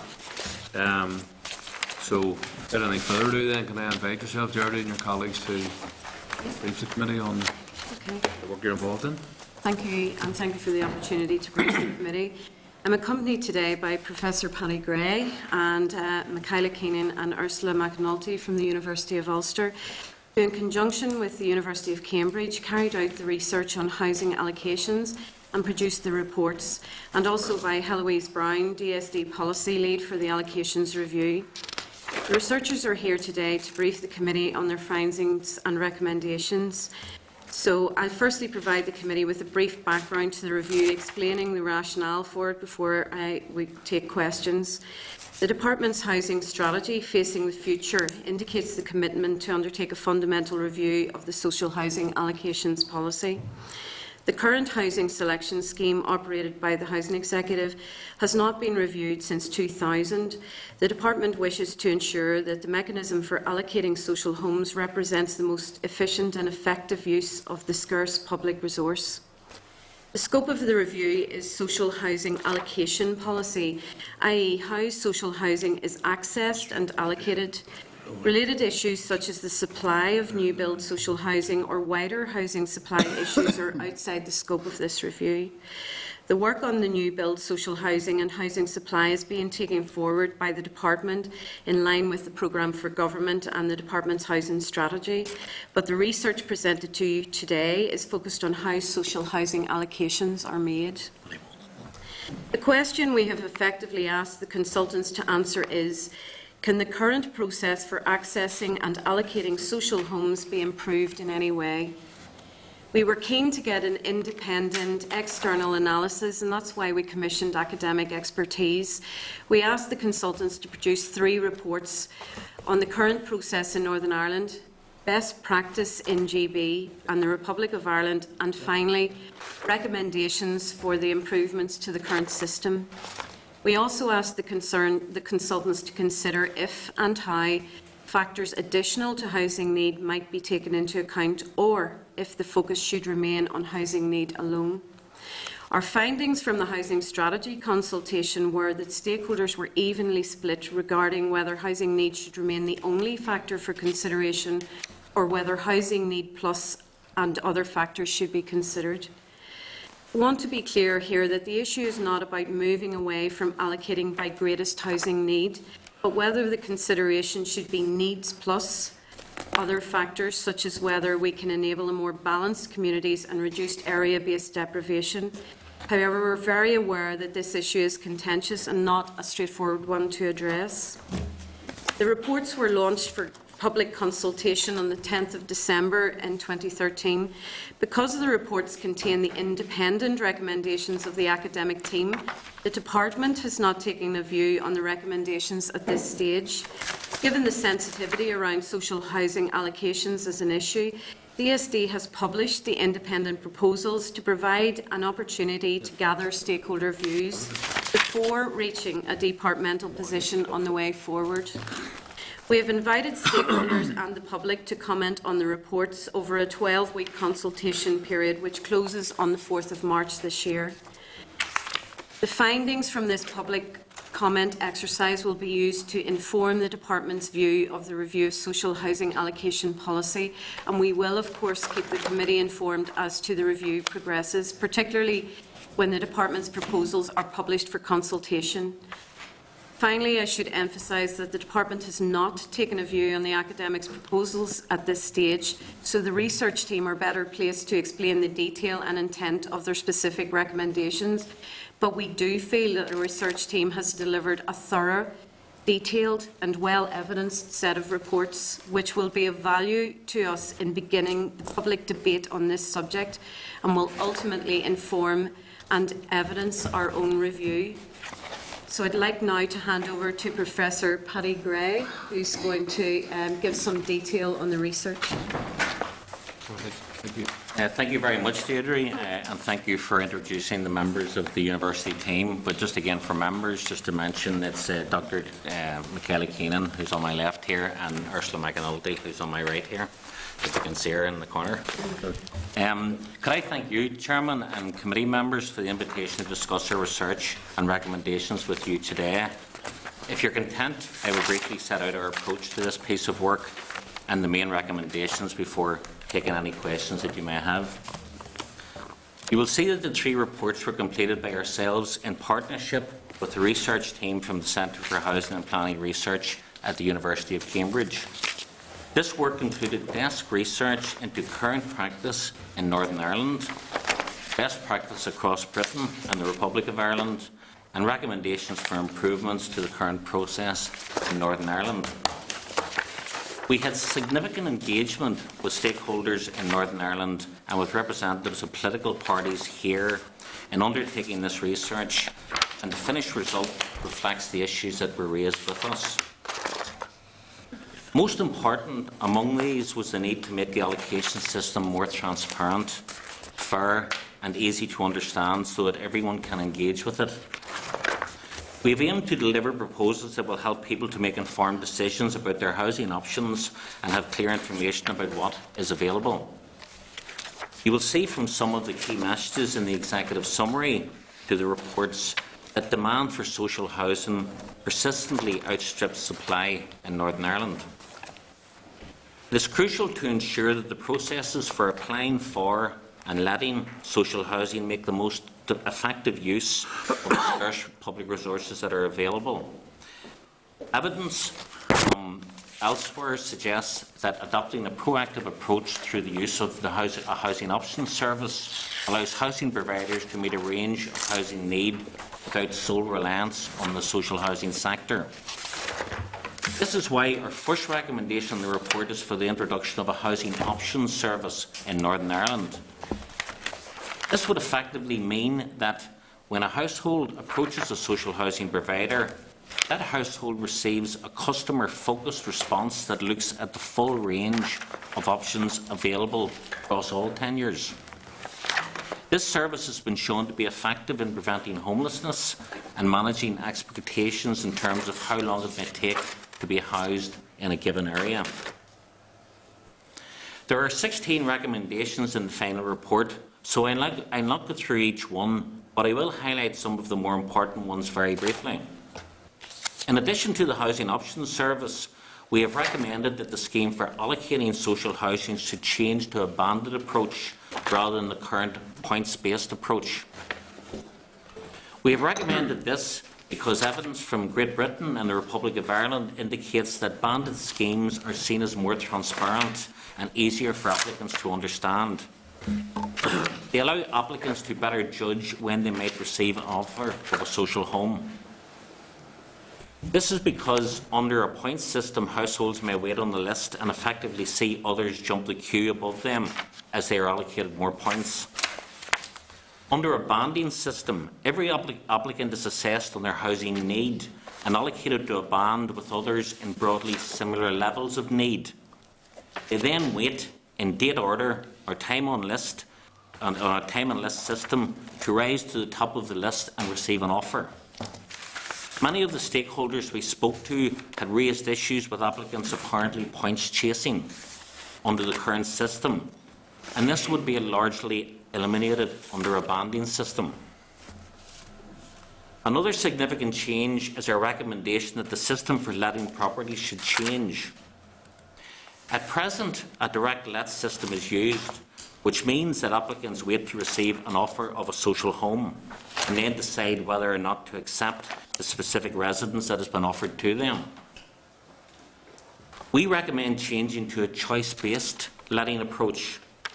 This would mean an entirely new system in which the available properties are publicly advertised, and those on the waiting list can specify which they would be likely to accept. Then the property is offered to the applicant at or nearest to the top of the list who has expressed an interest in that specific property. This choice-based letting system lets the applicant take the initiative rather than them passively waiting to receive an offer of a home. We are very aware that there will be applicants who will need support in this process, and we have made a range of recommendations about the support that will need to be available for this approach to be effective. But the evidence is clear that choice-based letting reduces refusal rates, which in turn means faster relet times and less time with properties sitting empty. There is also evidence that this encourages applicants to extend their geographic area of choice. A choice-based approach would address many of the shortcomings that our stakeholders raised with the current direct let system. Finally, we were asked in the project specification to consider if and how factors additional to housing need could be taken into account. The final two sections of our recommendations focus on this, and we acknowledge that it is not a straightforward or simple issue to address. If social housing providers are to give greater emphasis to the creation of a more balanced and sustainable communities, we feel that certain safeguards should be put in place. We have recommended an independent scrutiny panel as the key safeguard. We have recommended that the panel should monitor allocations for each of the 11 housing market areas across Northern Ireland which were identified using existing research.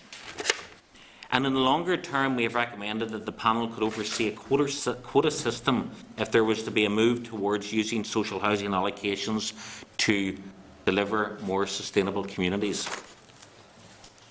Just to conclude, I want to emphasise that we have developed these recommendations for the medium to long term as a means of future-proofing any new allocation scheme.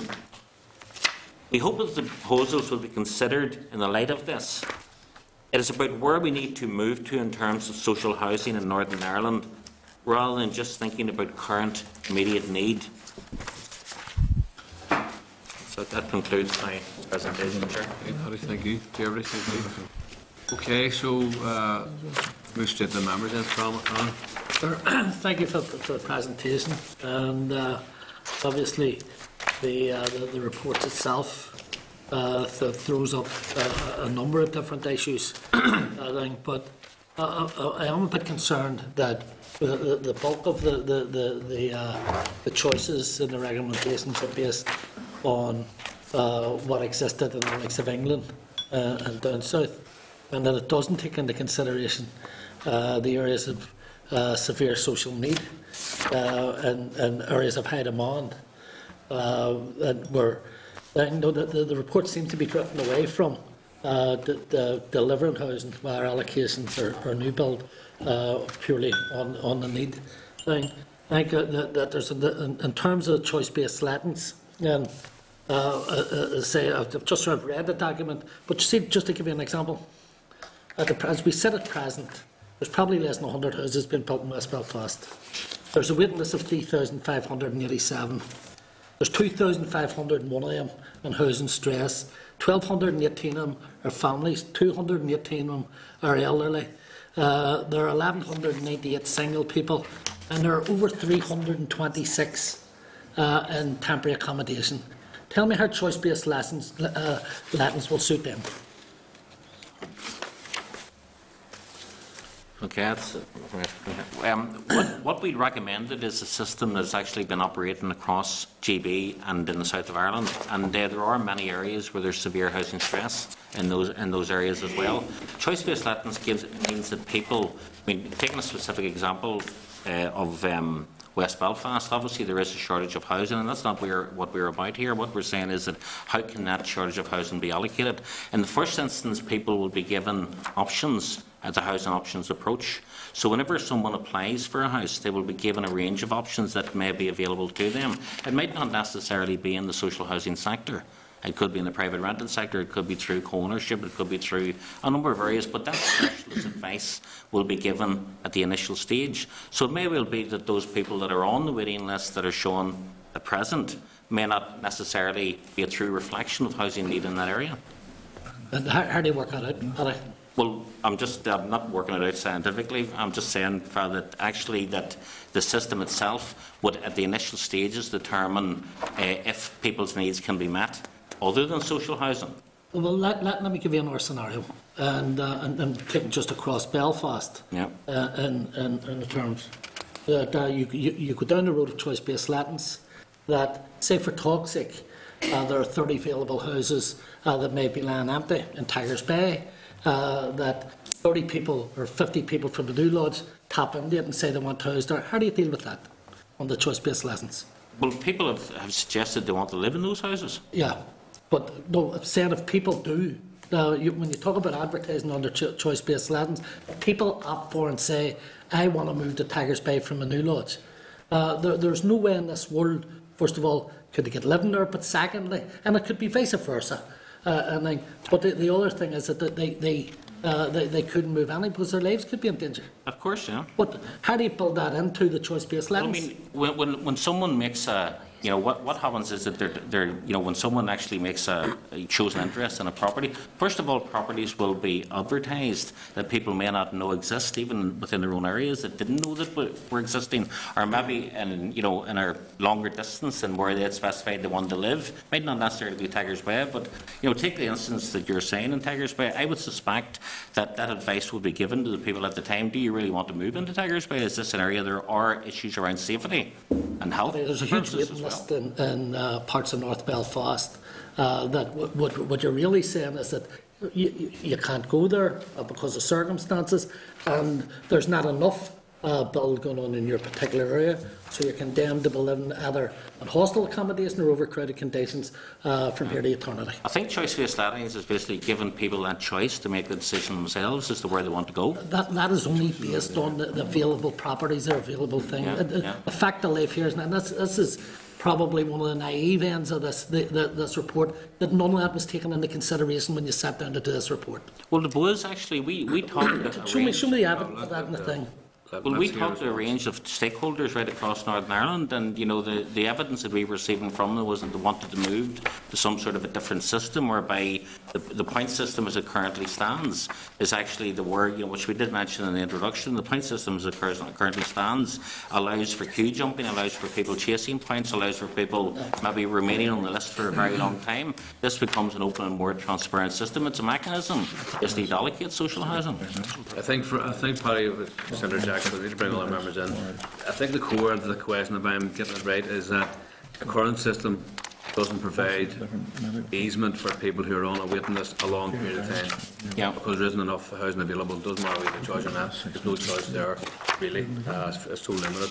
So, is there anything in the kind of views or recommendations of the consultation that deals with how do you square the circle whereby people are being continually left on a waiting list forever, and in some cases a number of years in quite stressful housing circumstance. So is there anything in the report which actually seeks to address the fact that people may well be stuck on a list for a long time because there is no easy choice available to them? So they don't get any additional points, or they don't get any additional support to get housed, if you know what I mean. So does the allocation system, currently it doesn't address it, doesn't help at all. So is there anything on offer that actually might help to address that? I think that's what the key is. According to the report, sorry, I have other members to bring in, Sammy, so I'm bringing in, finalise your point for that, and then I need to move on. Again, the whole report seems to be talking about moving away from dealing with objective need. It talks about rewarding people, either employment or who may have a community standing with them.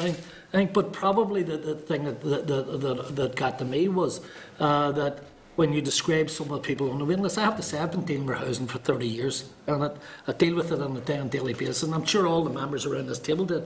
I've never heard of anybody refusing a house because it's not en suite, and that stigmatises people on a waiting list. I know that there may be a small group of people say, well, I'm not taking up this new house. The fact of life is on the waiting list here that people follow new estates because that offers the best opportunity and possibility of being rehoused. So it gives a false impression of what the waiting lists are out there, or the people that are on the waiting list, that they will pick and choose. That's certainly not two of the issues that I've come across in all the years that I've dealt with. what the evidence shows. Jim? Not what the evidence shows. Okay, Jim? There was 30 people spoke. Okay. Thanks. A number of members, so let's take them over the time. I want to ask you about two specific areas. When the Minister spoke with the Northern Ireland Committee back in April, he was asked about the provision for ex-servicemen, and he specifically indicated, in answer to Lady Herman, that part of your work would be gathering evidence on the need and addressing that issue. The report that I read seems very sparse on that. What did you conclude about it?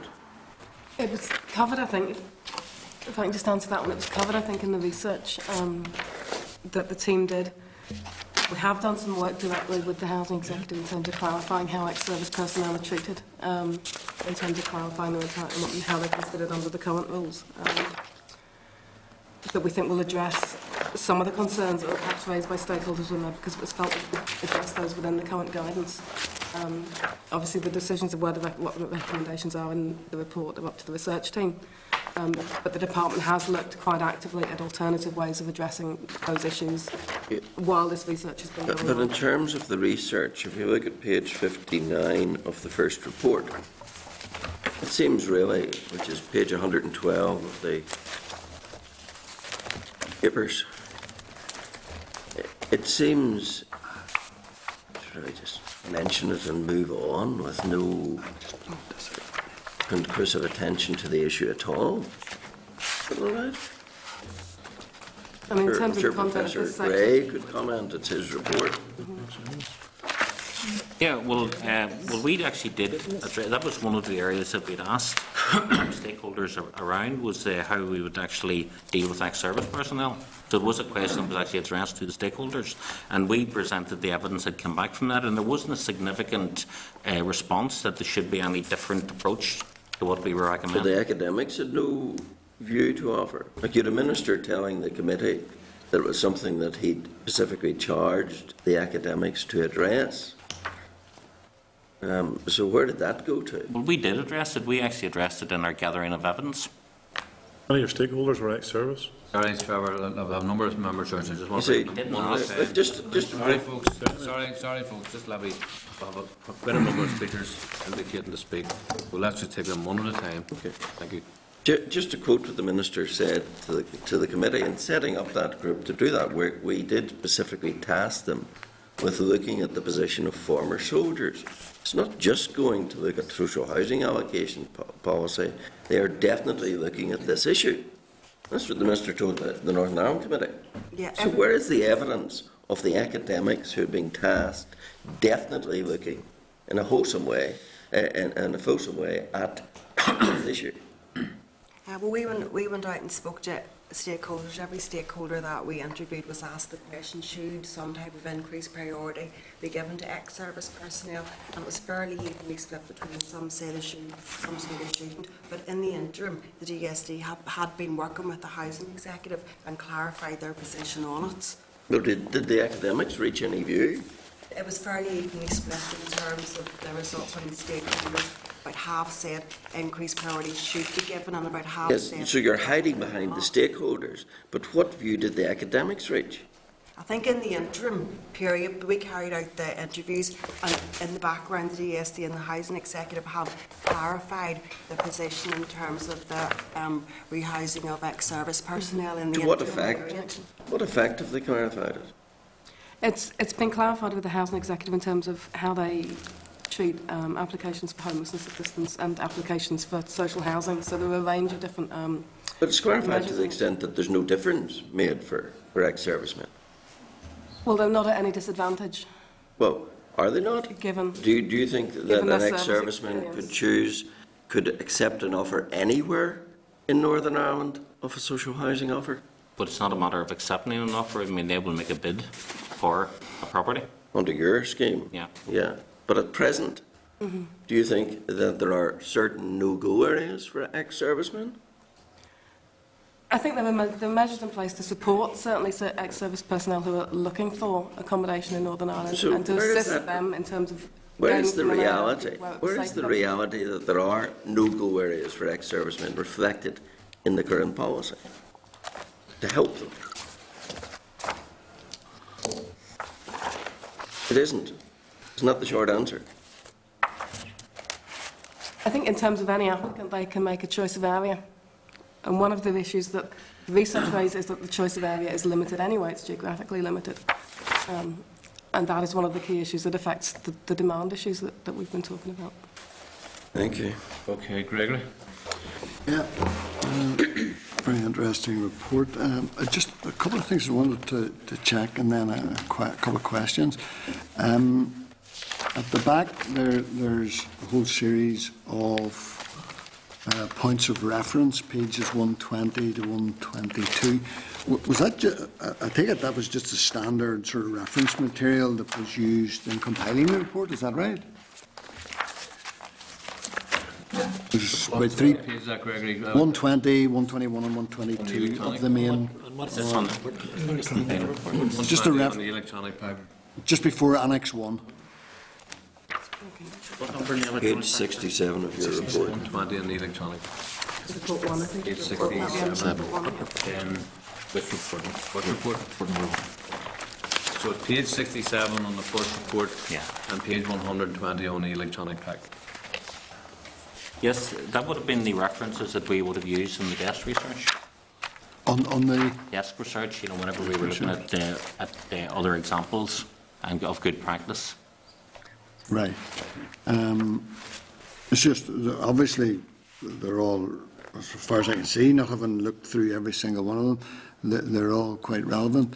But notice the very last one, a 1983 publication, how much discrimination was there under the Unionist regime, 21 to 68? Just wondering how relevant was that to the report? Well, without, I need to go to the reference of where it's been referenced, but at the, I suspect it was at the you know, the background to the sort of the scheme coming into place in the first place. There was a background section, I Yeah, think. from recollection, it was the background when the scheme was first introduced. Some information was used from the book. It wasn't like the point of the book, but we maybe got a quote out of it or something using the background section. It's just, according to the title of the book, it looked at a period that ended some years before the Housing Executive even came into existence. That's right. I think it was basically contextual, you know, just really putting a... Okay.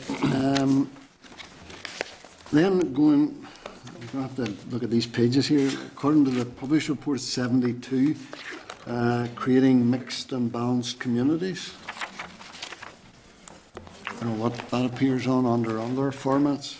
19? It's on the top of page, Gregory, on the 72 electronic. 72 electronic. Yeah. That's 19 in the report. 19 in the report. Okay. And I can see, you know... Report, Gregory, yes, the first report. First report. All right. Page 19.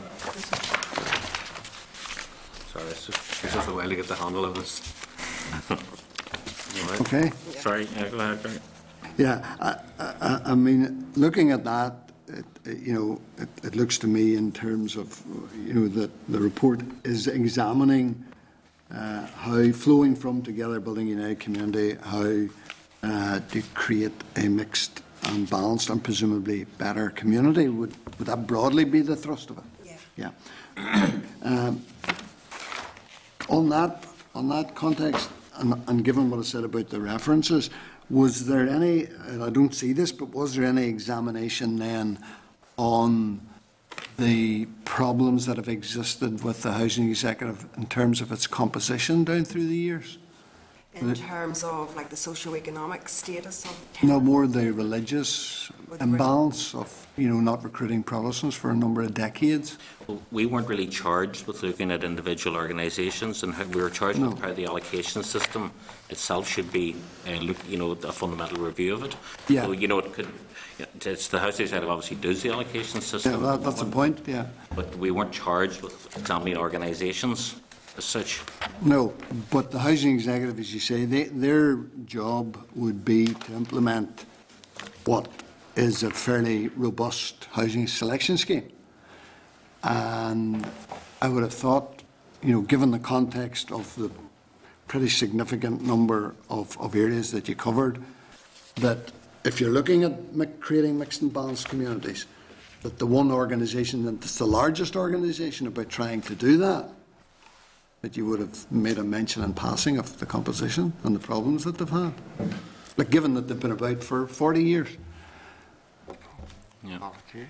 Well, I mean, as I said, we provided a contextual sort of background and sort of a chronological, review of what had gone on in relation to the selection scheme as such. Right. So we didn't obviously feel at the time that we needed to put that in. Right. But would you accept that it is a relevant consideration? Well, only if it affected how the current allocation system is being administered, which we didn't have evidence that did. No, I see that, and that's why I referred to the robust sort of housing selection scheme, which there hasn't really been any contesting of in terms of the scheme. But you didn't think it relevant to mention or ask why there was such a problem in the composition of the body that carries out, for the most part, 3/4 of the allocations that you're trying to build a mixed and balanced community with? Well, we certainly didn't feel that was relevant to do at the time when we were compiling this, and there are other organisations that that there are 30 housing associations as well that allocate social. There are, but as you rightly point out, the vast bulk. Statement there, we would have had to go through all of those organisations. Yeah, but as you point out, the vast bulk of allocations are carried out by the Housing Executive. Yeah, but I think it probably wouldn't have been a balanced approach to look at one organisation alone. Sorry, but it wasn't in your remit anyway to discuss that. It's a fair. I mean, you're making a point. Yeah. Not everybody agrees with that point, but you've made the point you're well entitled to do that. Places have given their response, so it wasn't in your. You're dealing with housing allocations. Yeah, we weren't dealing with organisations. You're dealing with consultations. But the issue isn't whether people agree or disagree, Chairman. No, you've raised it and you're getting an answer. Yeah, but it's a statistical fact. No, fair enough. What I'm saying is, but been in existence you've for raised over your 40 point. years. You're well entitled to do that, and you're getting responses. So I'm just drawing the point. It wasn't in the terms of reference to examine other organisations, and we're dealing with the substance of this meeting here this morning about the housing allocation system. Yeah, but in terms of establishing terms of reference, Chairman, come back to the point I made at the start.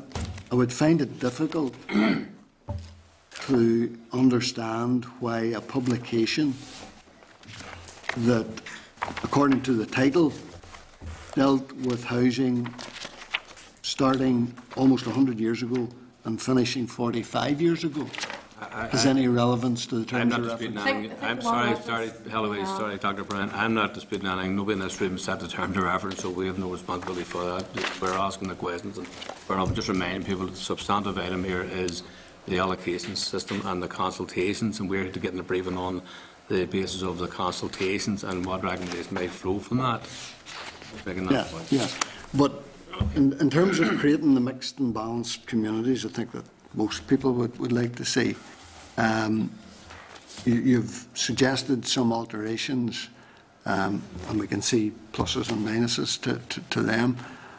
But you obviously, looking at that, didn't think it appropriate to make any reference to how that selection scheme would be monitored and carried out and the composition of those who do it. Well, we did actually. We made recommendations on how this new scheme that we're actually proposing will be monitored by the introduction of an independent panel. Right. And how would that independent panel be composed? Well, we've explained that in the report. It would be, that actually that independent panel would look and monitor and scrutinise how allocations were taking place in the new system. Right. I mean, currently, there obviously are practices as to how allocations are scrutinised, but we didn't. I mean, in any academic reports, that you would find that you will do a contextual framework as to where you're coming from, and that's why we looked at the framework as to where the current allocations system or scheme had actually come from and how it had been changed over the years. We talked about sustainable and mixed and communities, not just in the sense of religious terms, but also the sense of socio-economic terms as well, and how we could create more balanced communities. That, again, would have been based on research that has been carried out by other people through our desk research analysis. Just one other question. In terms of stakeholders, was there any way of trying to analyse people with either good or bad experiences in terms of actual allocations, complaints or recommendations about how well they were treated? Well, we did actually talk to the Housing Community Network. We talked to tenants groups, and we asked their views, so they had an opportunity to give us those views. Right, okay. Okay, Gregor, thank you. Vicky, Sammy and Michael. Yeah, thanks for the presentation. Just raise some general points about the report. The report does acknowledge the somewhat unique political context, that was part of the issues raised, and there was agreement over the need to understand the political climate. But then it goes on to say that the political context must not hinder progress. Seems slightly contradictory. It also says the report recognises, and I quote, it must address real and difficult issues if we are to truly devise a responsive allocation scheme that reflects local circumstances. But it then goes on to say that it intends to begin with a blank sheet of paper. And just an answer to what Gregory was saying about the publication, I think, from 1921 to 1968, and why, that's so far back. I mean, I'm old enough to remember, and I thought that was one of the reasons why the executive came into being, because of the previous housing policies. So it was just to make that point. The other question I would ask, I was just taking some notes on it. It talks about the notion of building mixed and sustainable communities as more desirable and more progressive than addressing create a subjective need. But it seems to me that the mixed relates primarily to income, class, economic status and disabled age, rather than actually necessarily dealing with the overall problem. And I suppose the last question I would ask is, how do you see the policy recommendations coming out of this study addressing disproportionate levels of housing stress within some communities? Because it seems to me that we are working on a sort of twofold social housing policy in terms of ethnic stroke religious.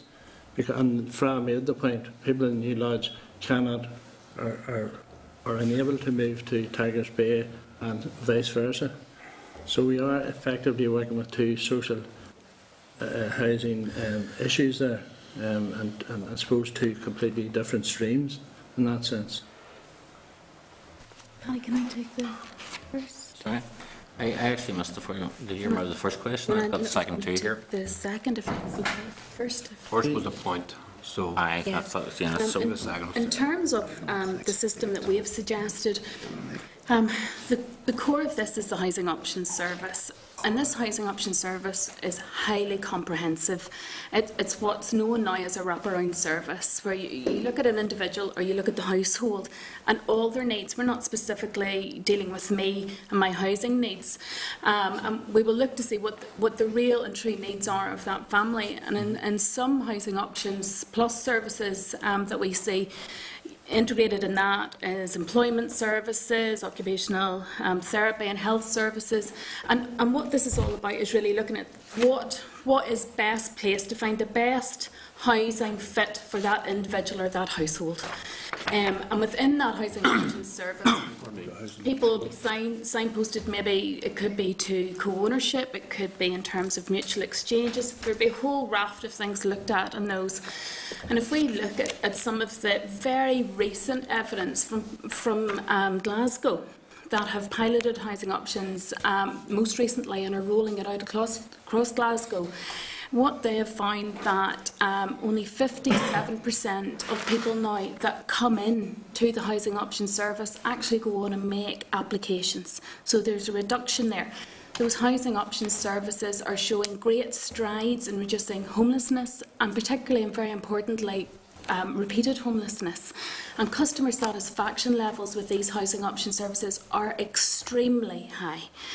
So when we're looking at the individuals and all their needs, there tentatively could be less people actually on that list.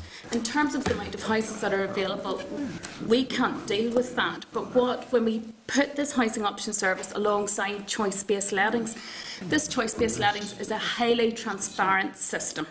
So you and I would know what houses are available, not just in our local area, but the streets aside and the areas around. You can log in and see what exactly is available. It will give you lots of detail about what's available, and it will allow everyone to see what's available and to choose perhaps where they would like to bid for. And you can actually see what the likelihood is of you getting a house. And if you're going to stay in your local area, where there perhaps is limited options at the moment, if you're prepared to move, and what some of the research has found is that people will consider to move farther under choice-based lettings. So all of that information's there, and it's being open and transparent and managing people's expectations. It's saying, look, we have no more houses in this street or in this small area, but this is what is available to you. So at least those people that are using the service actually know what's there, because at the moment it's very, very difficult to give that level of transparency and openness to everyone. So that is a big benefit under the current system in terms of housing stress and giving more houses on the ground. We can't deal with that, but what we can do is perhaps offer a system that at least will show people what is there and what is available. Okay, so we have Sammy and Michael. I just want to touch quickly on the point that Jim raised, because I was going to raise it. But given that, Paddy, you seem to have fallen back in your defence that this is the view of the majority of people who responded. But given the fact that there's been a clear ministerial commitment that because of the concerns that are around ex-service personnel, etc., that he wished to see this reflected in the housing selection scheme. And you know, there is evidence as to how it works in other parts of England. Why did you not take a view on it specifically? The point thing that Jim made, which you haven't answered, why did you not take a view? I'm not really worried about what the stakeholders said. There was a clear view from the Minister that there should be some priority given, ways of expressing that priority. I noticed from the paper you did study what happened in other parts of the United Kingdom. Why have you not expressed a view on that? Well, we didn't feel it appropriate to express a view. What we did was we were asked to look at this area. It was part of the terms of reference that we'd actually received, and we asked stakeholders. We looked at other schemes, and we felt that on balance there wasn't a robust enough sort of concrete majority that favoured having some sort of a. But you know, at the end of the day, having some sort of a priority for ex-service personnel. But at the end of the day, we made a recommendation based on what we had heard, and we didn't feel it was robust. But you know, the report is out for consultation, so you know, those views can be expressed. But certainly that's what we were hearing from the range of stakeholders right across the board. We weren't hearing it wasn't significant. There's some other parts of the report, mind you, where the stakeholders maybe didn't reflect totally what you've said in the report, because you did take a view on it, despite the fact that well, I'll come to those in a minute or two, but you know, you were prepared to express a view there, or to take a stance there that may not have totally reflected what the stakeholders had said. Can I really just, you see, there was a startling figure given in the summary about the number of refusals. Can we give us a page number? It's on page 49. Electronic 49? I don't know where it's electronic. Page 1. Yes. But 24 offers, 29% of offers were accepted. I take it that's first-time offers, and that 34% of offers were refused. Some 12% refused between 4 and 6 offers. 3% 7 or more offers, and 33% of applicants didn't give any reason for why they refused the offer. What size of a sample was that taken over? Is that over all of the housing allocations made by the housing executive in a year, or was this a sample of them, or what? It was a specific ad hoc piece of research, I think, that the housing executive did, and it may have been, I think, about 1,000 cases they looked at in a bit more detail to get some more information on, so it's not a representative figure, but it clearly was enough to give an indication. Was this a random sample taken? I'll go back and look at the detail of that, certainly, but it was to inform their view on the number of refusals and how better to manage refusals at the time, and it is slightly dated, it's 6 years old at this stage, but we did feel that it was worthy of looking at again.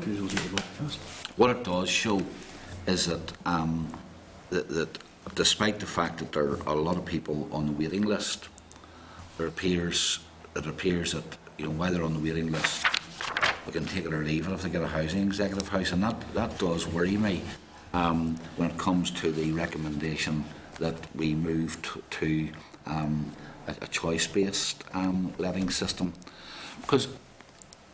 And my concerns are threefold. Maybe you could answer them. What happens? The report identifies that where you get hard-to-let properties, that gradually starts to impact on other parts of the estate that are not hard-to-let, because once you get a core of it, then it stigmatises an area. If you move to a choice-based letting policy, what happens to those hard-to-let areas? If it's really up to, I mean, if a large section, according to what we have here, if a large section of those who are on the housing executive waiting list are there, if they can get a house dead on, if they can't get a house, well, they'll refuse, or the one that suits them, they'll refuse it. Do we then find that hard-to-let areas become impossible to let, and the areas around them then become hard to let as well, because you're leaving it up to people's choice? I think my understanding of the recommendations that the researchers have made is that if you do choice-based letting and you advertise a property, you're effectively advertising it to the whole of the waiting list at once. So rather than working down by need, you can say, well, everyone who would take this property in this area, and that should reduce your relet time, because everyone who's interested in a property can take a look and can apply for it. Hard-to-let properties are not hard-to-let because of the relet time. Hard-to-let properties are there because people have a certain view of what the locality's like or whatever. If it reduces the time of property sitting empty, I can see that would help. Hard-to-let? Well, I mean, maybe I don't get the connection, but I can think of hard-to-let areas And it's nothing to do with the fact that properties have lain for a long time. It's to do with a whole lot of other factors that just the reputation of the area, the perception of the area, the look of the place, the stigma which is attached because of certain things that have happened in it, its locality, borderline between nice and unionist area. Now, if we have a system of move primarily, I understand you're not recommending it solely, a CBL method that you're going to use, but if you move towards that, do those hard to let areas then not become impossible? And the problems with them then extend out further? Because who's going to choose them? If that's the basis on which you're putting them on the market, up to choice, and the very fact that they're hard to let already means that nobody bothers with them. Can I maybe just come in on that? I think choice-based letting has traditionally been associated with low-demand areas and have been used as a mechanism in order to sort of get increased interest in these hard-to-let areas. In these hard-to-let areas, the properties are going to be advertised on a website or an interface of some sort. People, for example, who have been classed as having very low levels of housing need, they would be the type of people who we would see moving into the area. I mean, the issue of antisocial behaviour or poor effects of an area or stigma, it's beyond the remit of this research. We're trying to see how we can best deal with reletting difficult to let areas. And the feeling is that if those who've been classed as very low levels of housing need might have been looking within a high demand area, they're not going to get housed realistically anyway soon. If they see a property advertised on the internet, they can bid for it and will get that property, thereby their chances of getting housed somewhere will be quickened. Well, that's not my experience, because this brings me to the second question. If we move to a system which is where people choose where they want to live, and it's a good system in theory, but if you move to that, what's to stop people who currently may feel, right, I have had my second offer, I refuse the next one, I'm off the waiting list. What is to stop people, if it's purely choice based, just sitting there, inflating the waiting list with no incentive at all to make a choice until the right choice comes along? Do you not finish up with houses lying empty because people don't choose them, and a waiting list getting inflated because people now have no longer any incentive to take up what properties are available because the sanction of 2 refusals is removed from them? There still would be sanctions in place, and the evidence from choice-based lettings that we can find out there is that the tenancies, because people have seen the properties and are bidding for properties that they want, that those are actually, and very importantly, are more sustainable tenancies. The people tend to stay there longer, and we will still house someone. So we're still taking people off the list. If people decide to sit there and be passive and not to bid, then those houses will go past them. But there will be people on that list that will be bidding, and you have to ask where housing need is for those people that aren't actively bidding. But the bonuses of choice-based lettings is that the tenancies that are created because people have actively and proactively shown that they wanted to live there, that people will stay there and will stay there longer. And that's very, very important. The refusal rates, which stakeholders here have concerns about, refusal rates are seen to be much less because people have actively bid for the properties. And at the end of the day, if you're refusing choice-based lettings as well, you can still impose sanctions there to stop that. Yeah, but according to your own evidence, there's a lot of people in this, and this in turn affects housing policy. If you've got a lot of people sitting there waiting on a waiting list, that waiting list is always quoted when it comes to searching for resources for housing or whatever. But if you create a situation where people can sit on a waiting list waiting for the right house or the right houses in the right area to come up and offer, it's entirely up to them. It's a passive thing. There's no kind of active seeking the people out and saying, well, look, there's a house which suits you because it's 2 bedrooms or whatever, and it's in the area of your choice. Are you not in danger of getting the waiting list simply inflated by people who are sitting waiting for the best choice? But yet that still informs us when we come to look at the demand that there is for housing, and especially since there seems to be, according to your own statistics here, there seems to be a tendency for people to do exactly that, even with the system of sanctions that there are in place at present. One thing that I would say, Sally, is that there's obviously 2 dimensions. There's one is, why do we have difficult areas in the first place? And what part of the report was, we'd been trying to focus on creating more sustainable communities and sort of favouring communities where maybe people will want to live in those areas. So that's a longer term issue that obviously you would address as politicians. But the evidence has shown that CBL has reduced empty properties, and if you're reducing empty properties, you're taking people off the waiting list. So it doesn't matter whether someone is choosing not to go for that particular property. You're housing someone, so therefore your waiting list is reducing. So the evidence that we have seen across the water has basically been that empty property is back into use. And properties in difficult areas. But I think there's this wider issue of what does the current system do? Does it do any different? I mean, you have difficult areas, you have properties that are lying empty. So what we are suggesting is that this new proposals that we're making would actually address that. No, Paddy, what the current system does do is that maybe rather than allowing people to sit on a waiting list for longer than what is necessary, if they're made an offer and they know, I get people coming into my office and I'd say to them, well, now look, you've had 2 offers, you really ought to consider very seriously this offer now. With a choice-based letting system, you don't have that. You can have that. You can have that. You could actually have a system. I mean, we're suggesting a mechanism, a system of allocating housing. I mean, that could be put in. You could say, right, if you sit on the waiting list for more than 6 months, why are you not applying for housing? Are you in housing need? So, so that's a variation. And well, can we then come to just 2 other points? The first one is, and honestly, I haven't had time to read through all the report. I take it that there would be some housing that would have to be excluded from this. I mean, for example, you wouldn't put specialist housing on to choice-based waiting list, would you? No, absolutely not.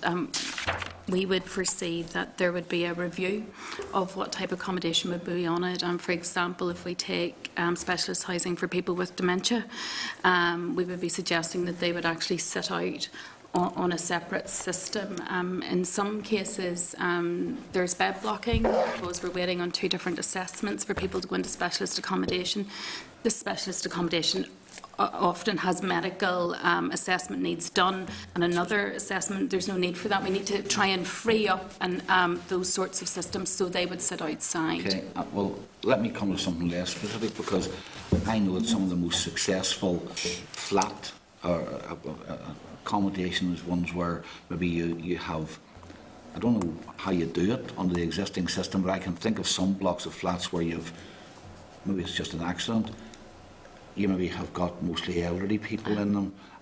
It's not specialist accommodation as such, but I might choose to live in that block if it was all 50-year-olds, but I wouldn't choose to live in it if it was mixed with 21-year-olds, people having parties below me or above me. I mean, can you, under this system, can you allocate with choice-based thing, if that house happens to be in an area, can you restrict who applies for it? Or if it's purely choice-based, how do you stop some young fella who wants to have parties every weekend going in or getting into accommodation which maybe is mostly elderly? I think there's 2 methods of doing that. If you have a specific property, for example, it's a ground floor property, you'll be able to specify that only those people in Band 2 with a medical need are able to bid for that particular property.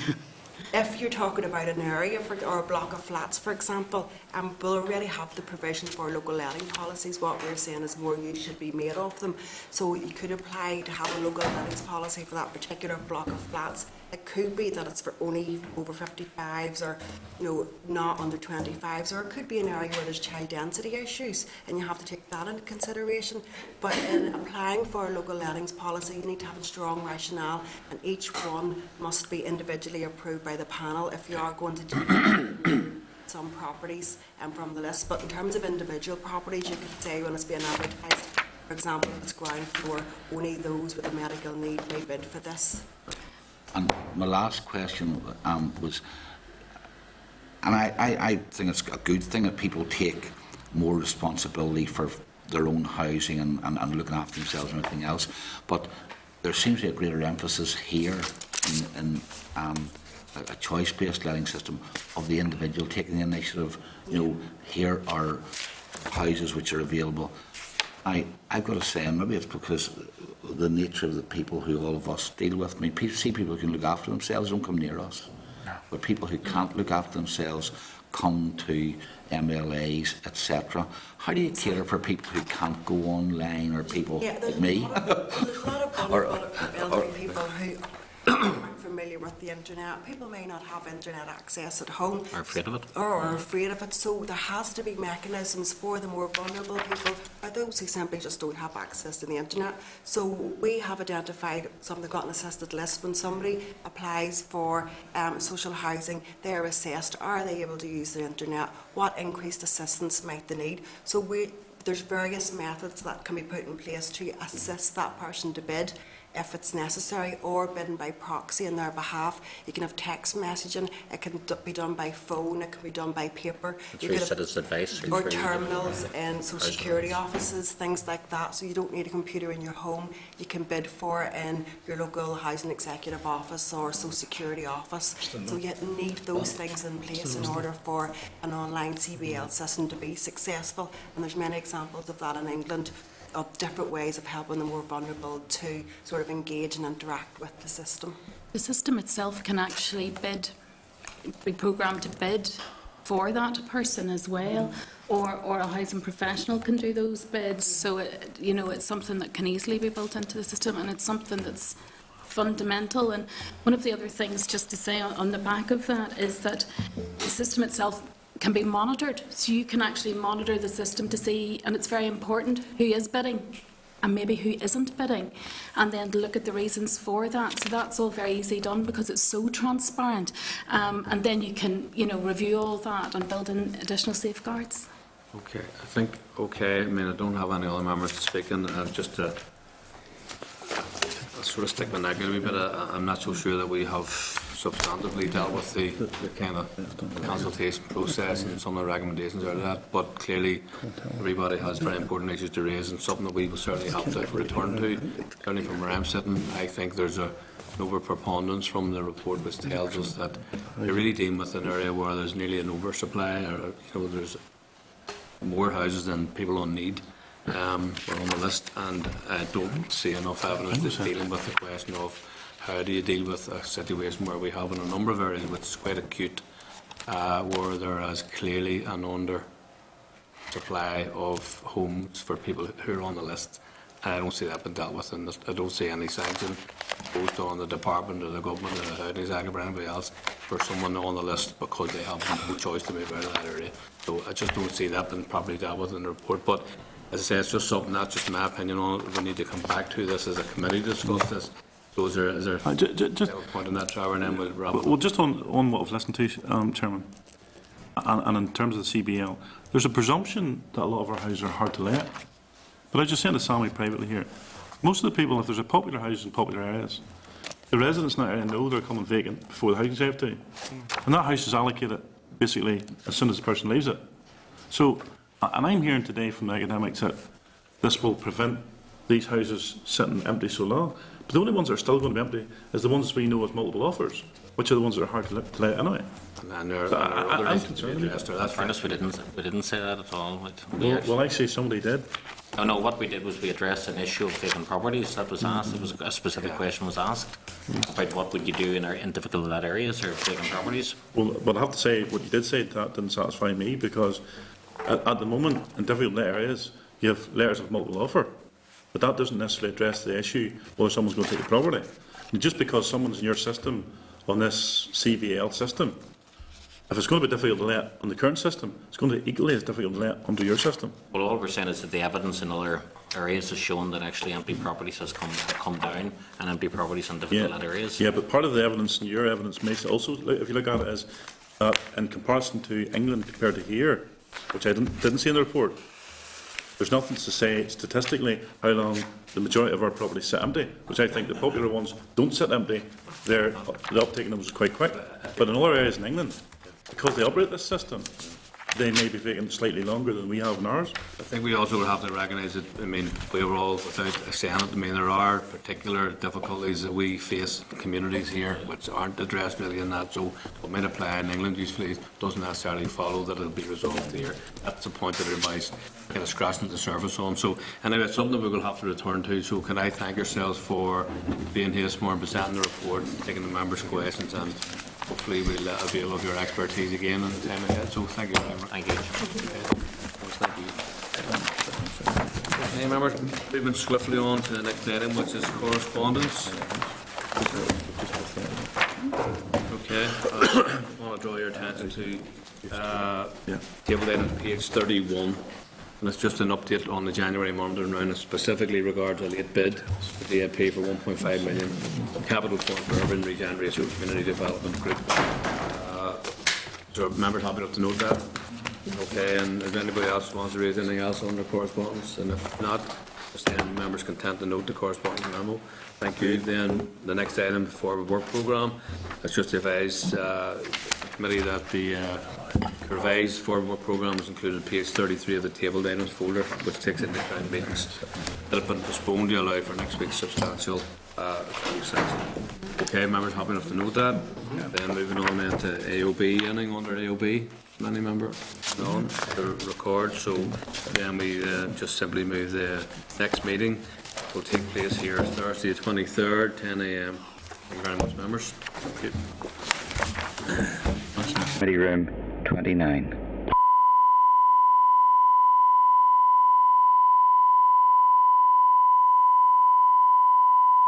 This is the Northern